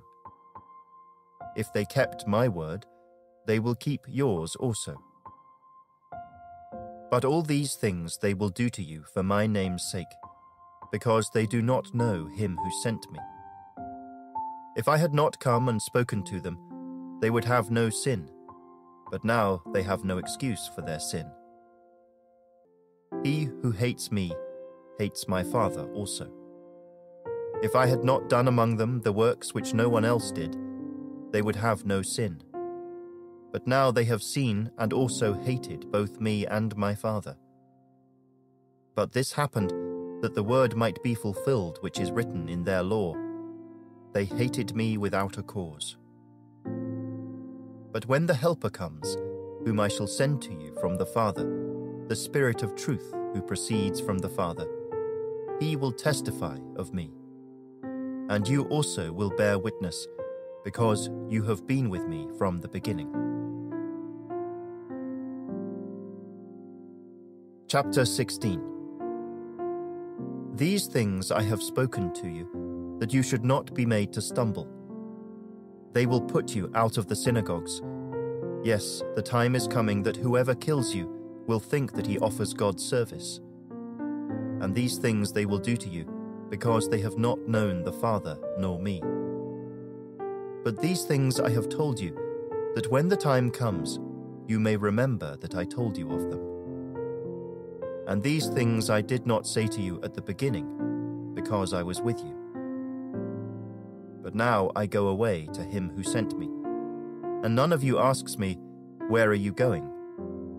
But because I have said these things to you, sorrow has filled your heart. Nevertheless, I tell you the truth. It is to your advantage that I go away. For if I do not go away, the Helper will not come to you. But if I depart, I will send him to you. And when he has come, he will convict the world of sin, and of righteousness, and of judgment. Of sin, because they do not believe in me. Of righteousness, because I go to my Father, and you see me no more. Of judgment, because the ruler of this world is judged. I still have many things to say to you, but you cannot bear them now. However, when he, the Spirit of truth, has come, he will guide you into all truth. For he will not speak on his own authority, but whatever he hears, he will speak, and he will tell you things to come. He will glorify me, for he will take of what is mine and declare it to you. All things that the Father has are mine. Therefore I said that he will take of mine and declare it to you. A little while, and you will not see me, and again a little while, and you will see me, because I go to the Father. Then some of his disciples said among themselves, "What is this that he says to us? A little while, and you will not see me, and again a little while, and you will see me, and because I go to the Father." They said therefore, "What is this that he says, a little while? We do not know what he is saying." Now Jesus knew that they desired to ask him, and he said to them, "Are you inquiring among yourselves about what I said, a little while and you will not see me, and again a little while and you will see me? Most assuredly, I say to you that you will weep and lament, but the world will rejoice. And you will be sorrowful, but your sorrow will be turned into joy. A woman, when she is in labor, has sorrow because her hour has come. But as soon as she has given birth to the child, she no longer remembers the anguish, for joy that a human being has been born into the world. Therefore, you now have sorrow, but I will see you again, and your heart will rejoice, and your joy no one will take from you. And in that day you will ask me nothing.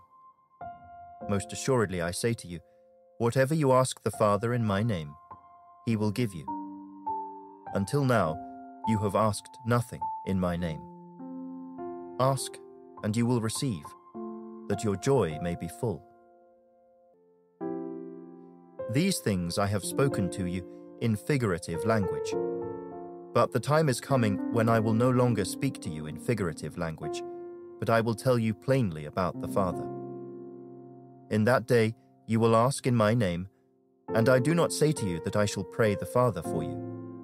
For the Father himself loves you, because you have loved me, and have believed that I came forth from God. I came forth from the Father, and have come into the world. Again, I leave the world and go to the Father.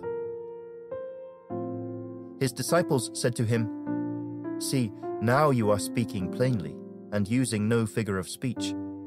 Now we are sure that you know all things, and have no need that anyone should question you.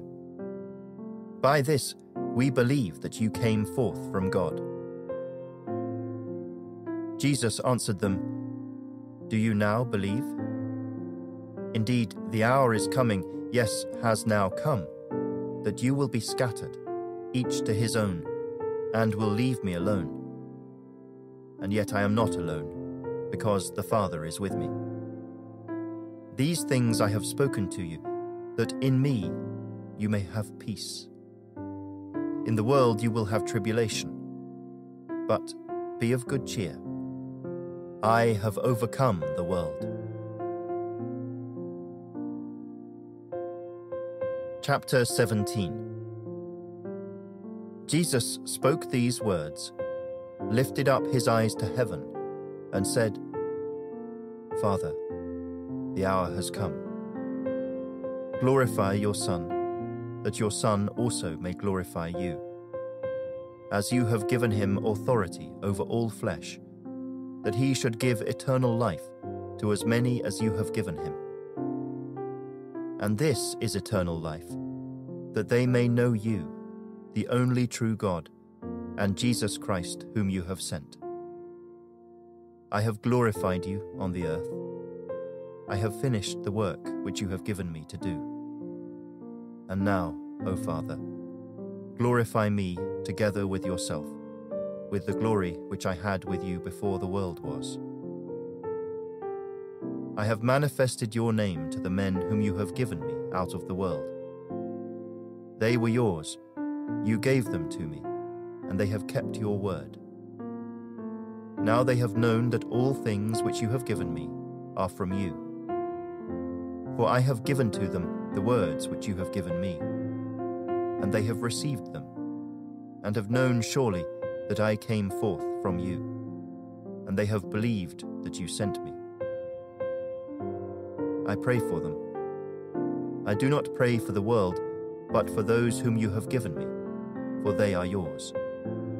And all mine are yours, and yours are mine, and I am glorified in them. Now I am no longer in the world, but these are in the world, and I come to you. Holy Father, keep through your name those whom you have given me, that they may be one as we are. While I was with them in the world, I kept them in your name. Those whom you gave me I have kept, and none of them is lost, except the son of perdition, that the scripture might be fulfilled. But now I come to you, and these things I speak in the world, that they may have my joy fulfilled in themselves. I have given them your word, and the world has hated them, because they are not of the world, just as I am not of the world. I do not pray that you should take them out of the world, but that you should keep them from the evil one. They are not of the world, just as I am not of the world. Sanctify them by your truth. Your word is truth. As you sent me into the world, I also have sent them into the world. And for their sakes I sanctify myself, that they also may be sanctified by the truth. I do not pray for these alone, but also for those who will believe in me through their word, that they all may be one, as you, Father, are in me and I in you, that they also may be one in us, that the world may believe that you sent me. And the glory which you gave me, I have given them, that they may be one just as we are one, I in them and you in me, that they may be made perfect in one, and that the world may know that you have sent me and have loved them as you have loved me. Father, I desire that they also whom you gave me may be with me where I am, that they may behold my glory which you have given me, for you loved me before the foundation of the world. O righteous Father, the world has not known you, but I have known you. And these have known that you sent me, and I have declared to them your name, and will declare it, that the love with which you loved me may be in them, and I in them.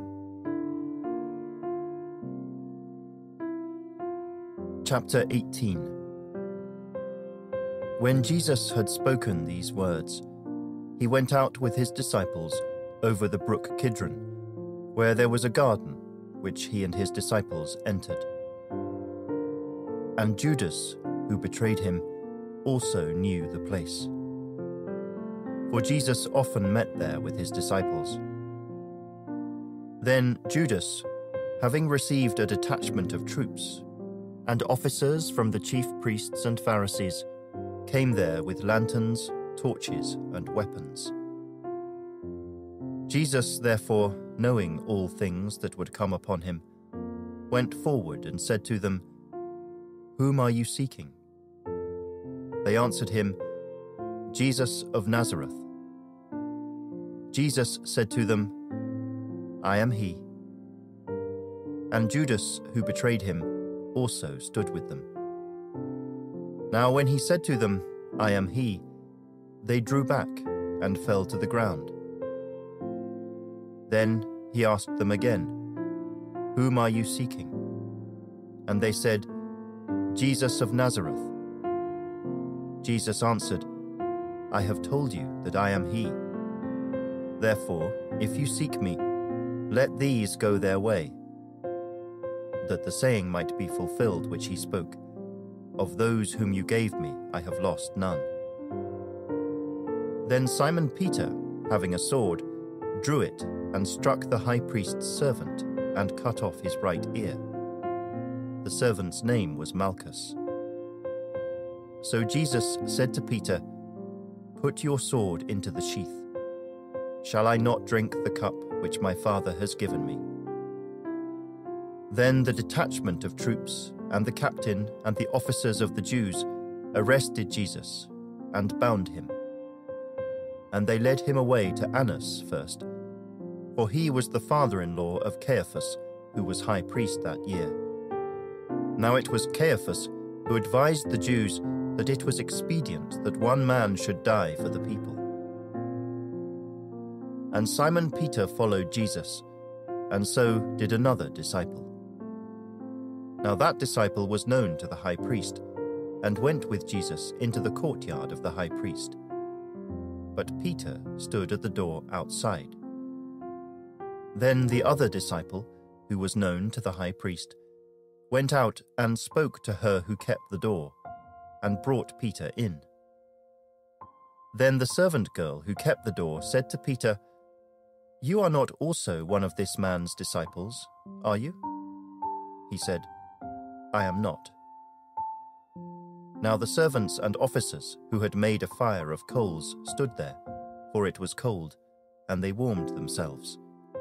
And Peter stood with them and warmed himself. The high priest then asked Jesus about his disciples and his doctrine. Jesus answered him, "I spoke openly to the world.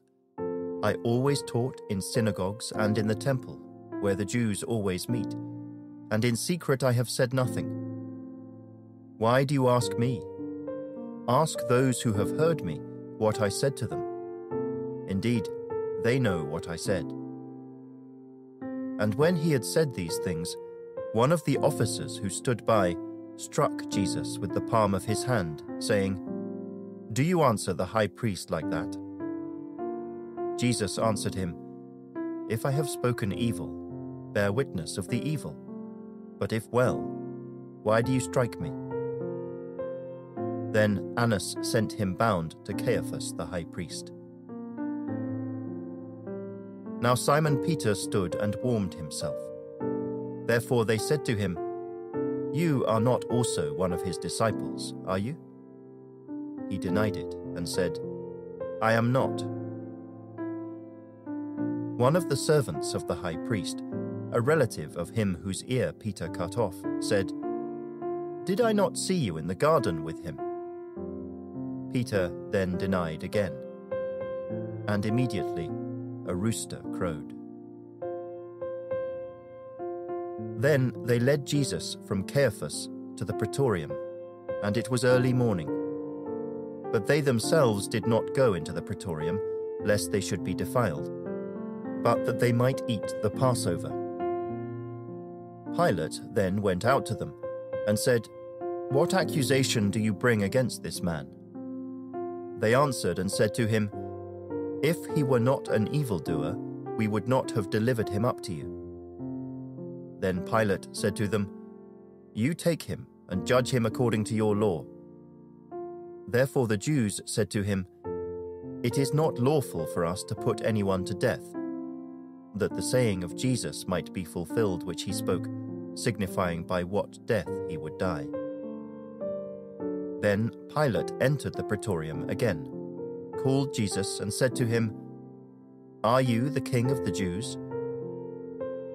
Jesus answered him, "Are you speaking for yourself about this, or did others tell you this concerning me?" Pilate answered, "Am I a Jew? Your own nation and the chief priests have delivered you to me. What have you done?" Jesus answered, "My kingdom is not of this world. If my kingdom were of this world, my servants would fight, so that I should not be delivered to the Jews. But now my kingdom is not from here." Pilate therefore said to him, "Are you a king then?" Jesus answered, "You say rightly that I am a king. For this cause I was born, and for this cause I have come into the world, that I should bear witness to the truth. Everyone who is of the truth hears my voice." Pilate said to him, "What is truth?" And when he had said this, he went out again to the Jews and said to them, "I find no fault in him at all. But you have a custom that I should release someone to you at the Passover. Do you therefore want me to release to you the King of the Jews?" Then they all cried again, saying, "Not this man, but Barabbas." Now Barabbas was a robber. Chapter 19. So then Pilate took Jesus and scourged him. And the soldiers twisted a crown of thorns and put it on his head. And they put on him a purple robe. Then they said, "Hail, King of the Jews!" And they struck him with their hands. Pilate then went out again and said to them, "Behold, I am bringing him out to you, that you may know that I find no fault in him." Then Jesus came out, wearing the crown of thorns and the purple robe. And Pilate said to them, "Behold the man." Therefore, when the chief priests and officers saw him, they cried out, saying, "Crucify him! Crucify him!" Pilate said to them, "You take him and crucify him, for I find no fault in him." The Jews answered him, "We have a law, and according to our law he ought to die, because he made himself the Son of God." Therefore, when Pilate heard that saying, he was the more afraid, and went again into the praetorium and said to Jesus, "Where are you from?" But Jesus gave him no answer. Then Pilate said to him, "Are you not speaking to me? Do you not know that I have power to crucify you and power to release you?" Jesus answered, "You could have no power at all against me, unless it had been given you from above. Therefore the one who delivered me to you has the greater sin." From then on, Pilate sought to release him, but the Jews cried out, saying, "If you let this man go, you are not Caesar's friend. Whoever makes himself a king speaks against Caesar." When Pilate therefore heard that saying, he brought Jesus out and sat down in the judgment seat, in a place that is called the Pavement, but in Hebrew, Gabbatha. Now it was the preparation day of the Passover, and about the 6th hour. And he said to the Jews, "Behold your king." But they cried out, "Away with him! Away with him! Crucify him!" Pilate said to them, "Shall I crucify your king?" The chief priests answered, "We have no king but Caesar." Then he delivered him to them to be crucified. Then they took Jesus and led him away. And he, bearing his cross, went out to a place called the Place of a Skull, which is called in Hebrew Golgotha, where they crucified him, and 2 others with him, one on either side, and Jesus in the center. Now Pilate wrote a title and put it on the cross. And the writing was, "Jesus of Nazareth, the King of the Jews." Then many of the Jews read this title, for the place where Jesus was crucified was near the city, and it was written in Hebrew, Greek, and Latin. Therefore the chief priests of the Jews said to Pilate, "Do not write the King of the Jews, but he said, 'I am the King of the Jews.'" Pilate answered, "What I have written, I have written." Then the soldiers, when they had crucified Jesus, took his garments and made 4 parts, to each soldier a part, and also the tunic. Now the tunic was without seam, woven from the top in one piece. They said therefore among themselves, "Let us not tear it, but cast lots for it, whose it shall be," that the scripture might be fulfilled which says, "They divided my garments among them, and for my clothing they cast lots." Therefore the soldiers did these things. Now there stood by the cross of Jesus his mother, and his mother's sister, Mary the wife of Clopas, and Mary Magdalene. When Jesus therefore saw his mother, and the disciple whom he loved standing by, he said to his mother, "Woman, behold your son." Then he said to the disciple, "Behold your mother." And from that hour, that disciple took her to his own home. After this, Jesus, knowing that all things were now accomplished, that the scripture might be fulfilled, said, "I thirst." Now a vessel full of sour wine was sitting there, and they filled a sponge with sour wine, put it on hyssop, and put it to his mouth. So, when Jesus had received the sour wine, he said, "It is finished." And bowing his head, he gave up his spirit. Therefore, because it was the preparation day, that the bodies should not remain on the cross on the Sabbath, for that Sabbath was a high day, the Jews asked Pilate that their legs might be broken, and that they might be taken away. Then the soldiers came and broke the legs of the first and of the other who was crucified with him. But when they came to Jesus and saw that he was already dead, they did not break his legs. But one of the soldiers pierced his side with a spear, and immediately blood and water came out. And he who has seen has testified, and his testimony is true. And he knows that he is telling the truth, so that you may believe. For these things were done, that the scripture should be fulfilled, not one of his bones shall be broken. And again another scripture says, they shall look on him whom they pierced.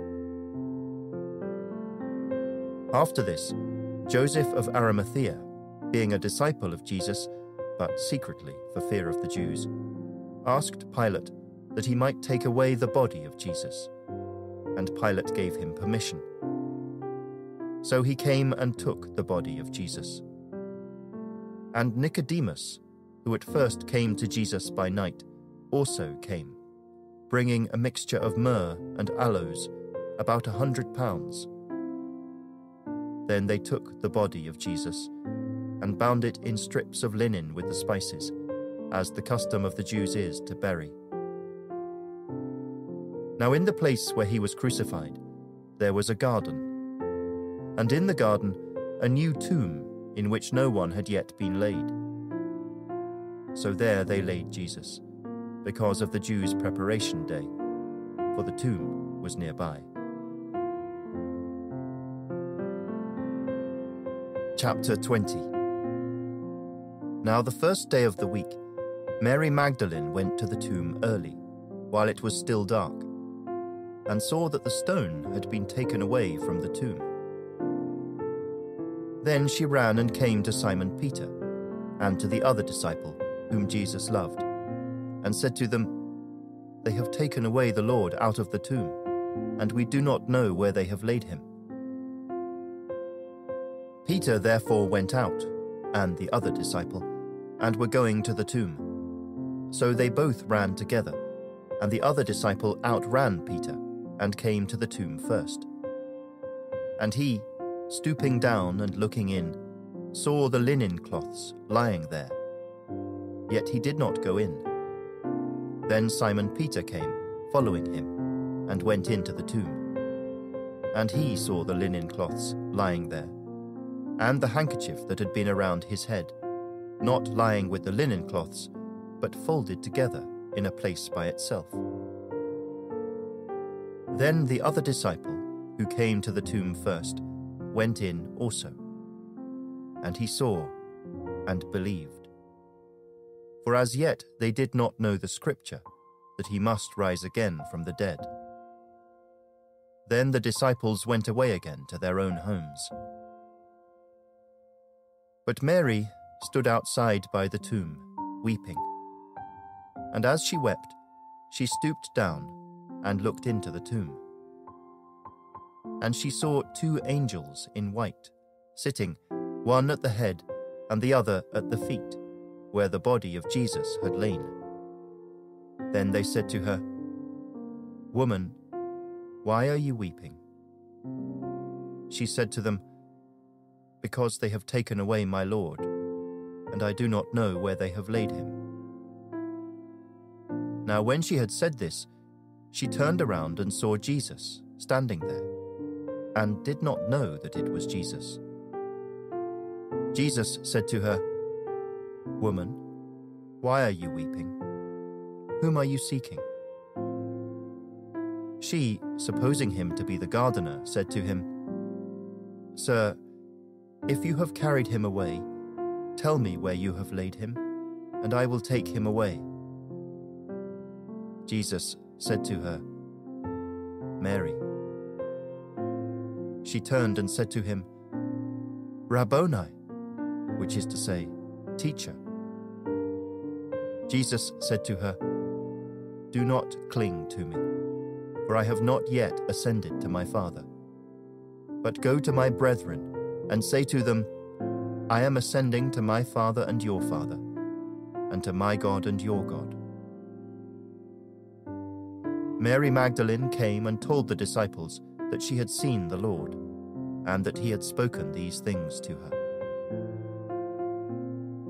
Then, the same day at evening, being the first day of the week, when the doors were shut where the disciples were assembled, for fear of the Jews, Jesus came and stood in the midst, and said to them, "Peace be with you." When he had said this, he showed them his hands and his side. Then the disciples were glad when they saw the Lord. So Jesus said to them again, "Peace to you. As the Father has sent me, I also send you." And when he had said this, he breathed on them and said to them, "Receive the Holy Spirit. If you forgive the sins of any, they are forgiven them. If you retain the sins of any, they are retained." Now Thomas, called the twin, one of the 12, was not with them when Jesus came. The other disciples therefore said to him, "We have seen the Lord." So he said to them, "Unless I see in his hands the print of the nails, and put my finger into the print of the nails, and put my hand into his side, I will not believe." And after 8 days, his disciples were again inside, and Thomas with them. Jesus came, the doors being shut, and stood in the midst, and said, "Peace to you." Then he said to Thomas, "Reach your finger here, and look at my hands, and reach your hand here, and put it into my side. Do not be unbelieving, but believing." And Thomas answered and said to him, "My Lord and my God." Jesus said to him, "Thomas, because you have seen me, you have believed. Blessed are those who have not seen and yet have believed." And truly, Jesus did many other signs in the presence of his disciples, which are not written in this book.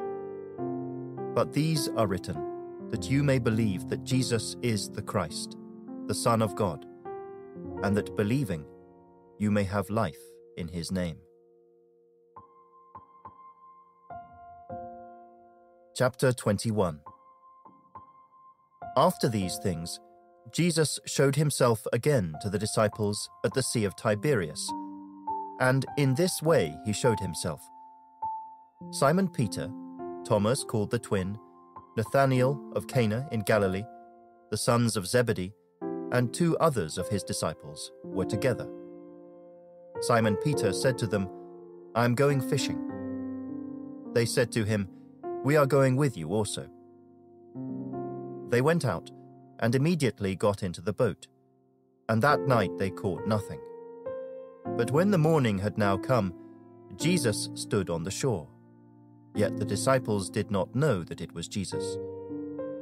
Then Jesus said to them, "Children, have you any food?" They answered him, "No." And he said to them, "Cast the net on the right side of the boat, and you will find some." So they cast. And now they were not able to draw it in because of the multitude of fish. Therefore that disciple whom Jesus loved said to Peter, "It is the Lord." Now when Simon Peter heard that it was the Lord, he put on his outer garment, for he had removed it, and plunged into the sea. But the other disciples came in the little boat, for they were not far from land, but about 200 cubits, dragging the net with fish. Then, as soon as they had come to land, they saw a fire of coals there, and fish laid on it, and bread. Jesus said to them, "Bring some of the fish which you have just caught." Simon Peter went up and dragged the net to land, full of large fish, 153. And although there were so many, the net was not broken. Jesus said to them, "Come and eat breakfast." Yet none of the disciples dared ask him, "Who are you?" knowing that it was the Lord. Jesus then came and took the bread and gave it to them, and likewise the fish. This is now the third time Jesus showed himself to his disciples after he was raised from the dead. So when they had eaten breakfast, Jesus said to Simon Peter, "Simon, son of Jonah, do you love me more than these?" He said to him, "Yes, Lord, you know that I love you." He said to him, "Feed my lambs." He said to him again a second time, "Simon, son of Jonah, do you love me?" He said to him, "Yes, Lord, you know that I love you." He said to him, "Tend my sheep." He said to him the third time, "Simon, son of Jonah, do you love me?" Peter was grieved because he said to him the third time, "Do you love me?" And he said to him, "Lord, you know all things. You know that I love you." Jesus said to him, "Feed my sheep. Most assuredly I say to you, when you were younger, you girded yourself and walked where you wished. But when you are old, you will stretch out your hands, and another will gird you and carry you where you do not wish." This he spoke, signifying by what death he would glorify God. And when he had spoken this, he said to him, "Follow me." Then Peter, turning around, saw the disciple whom Jesus loved following, who also had leaned on his breast at the supper, and said, "Lord, who is the one who betrays you?" Peter, seeing him, said to Jesus, "But Lord, what about this man?" Jesus said to him, "If I will that he remain till I come, what is that to you? You follow me."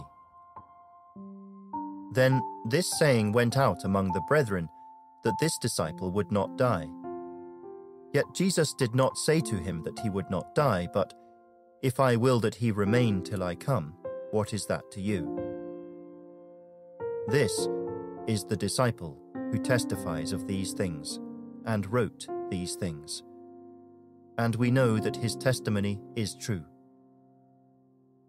And there are also many other things that Jesus did, which, if they were written one by one, I suppose that even the world itself could not contain the books that would be written.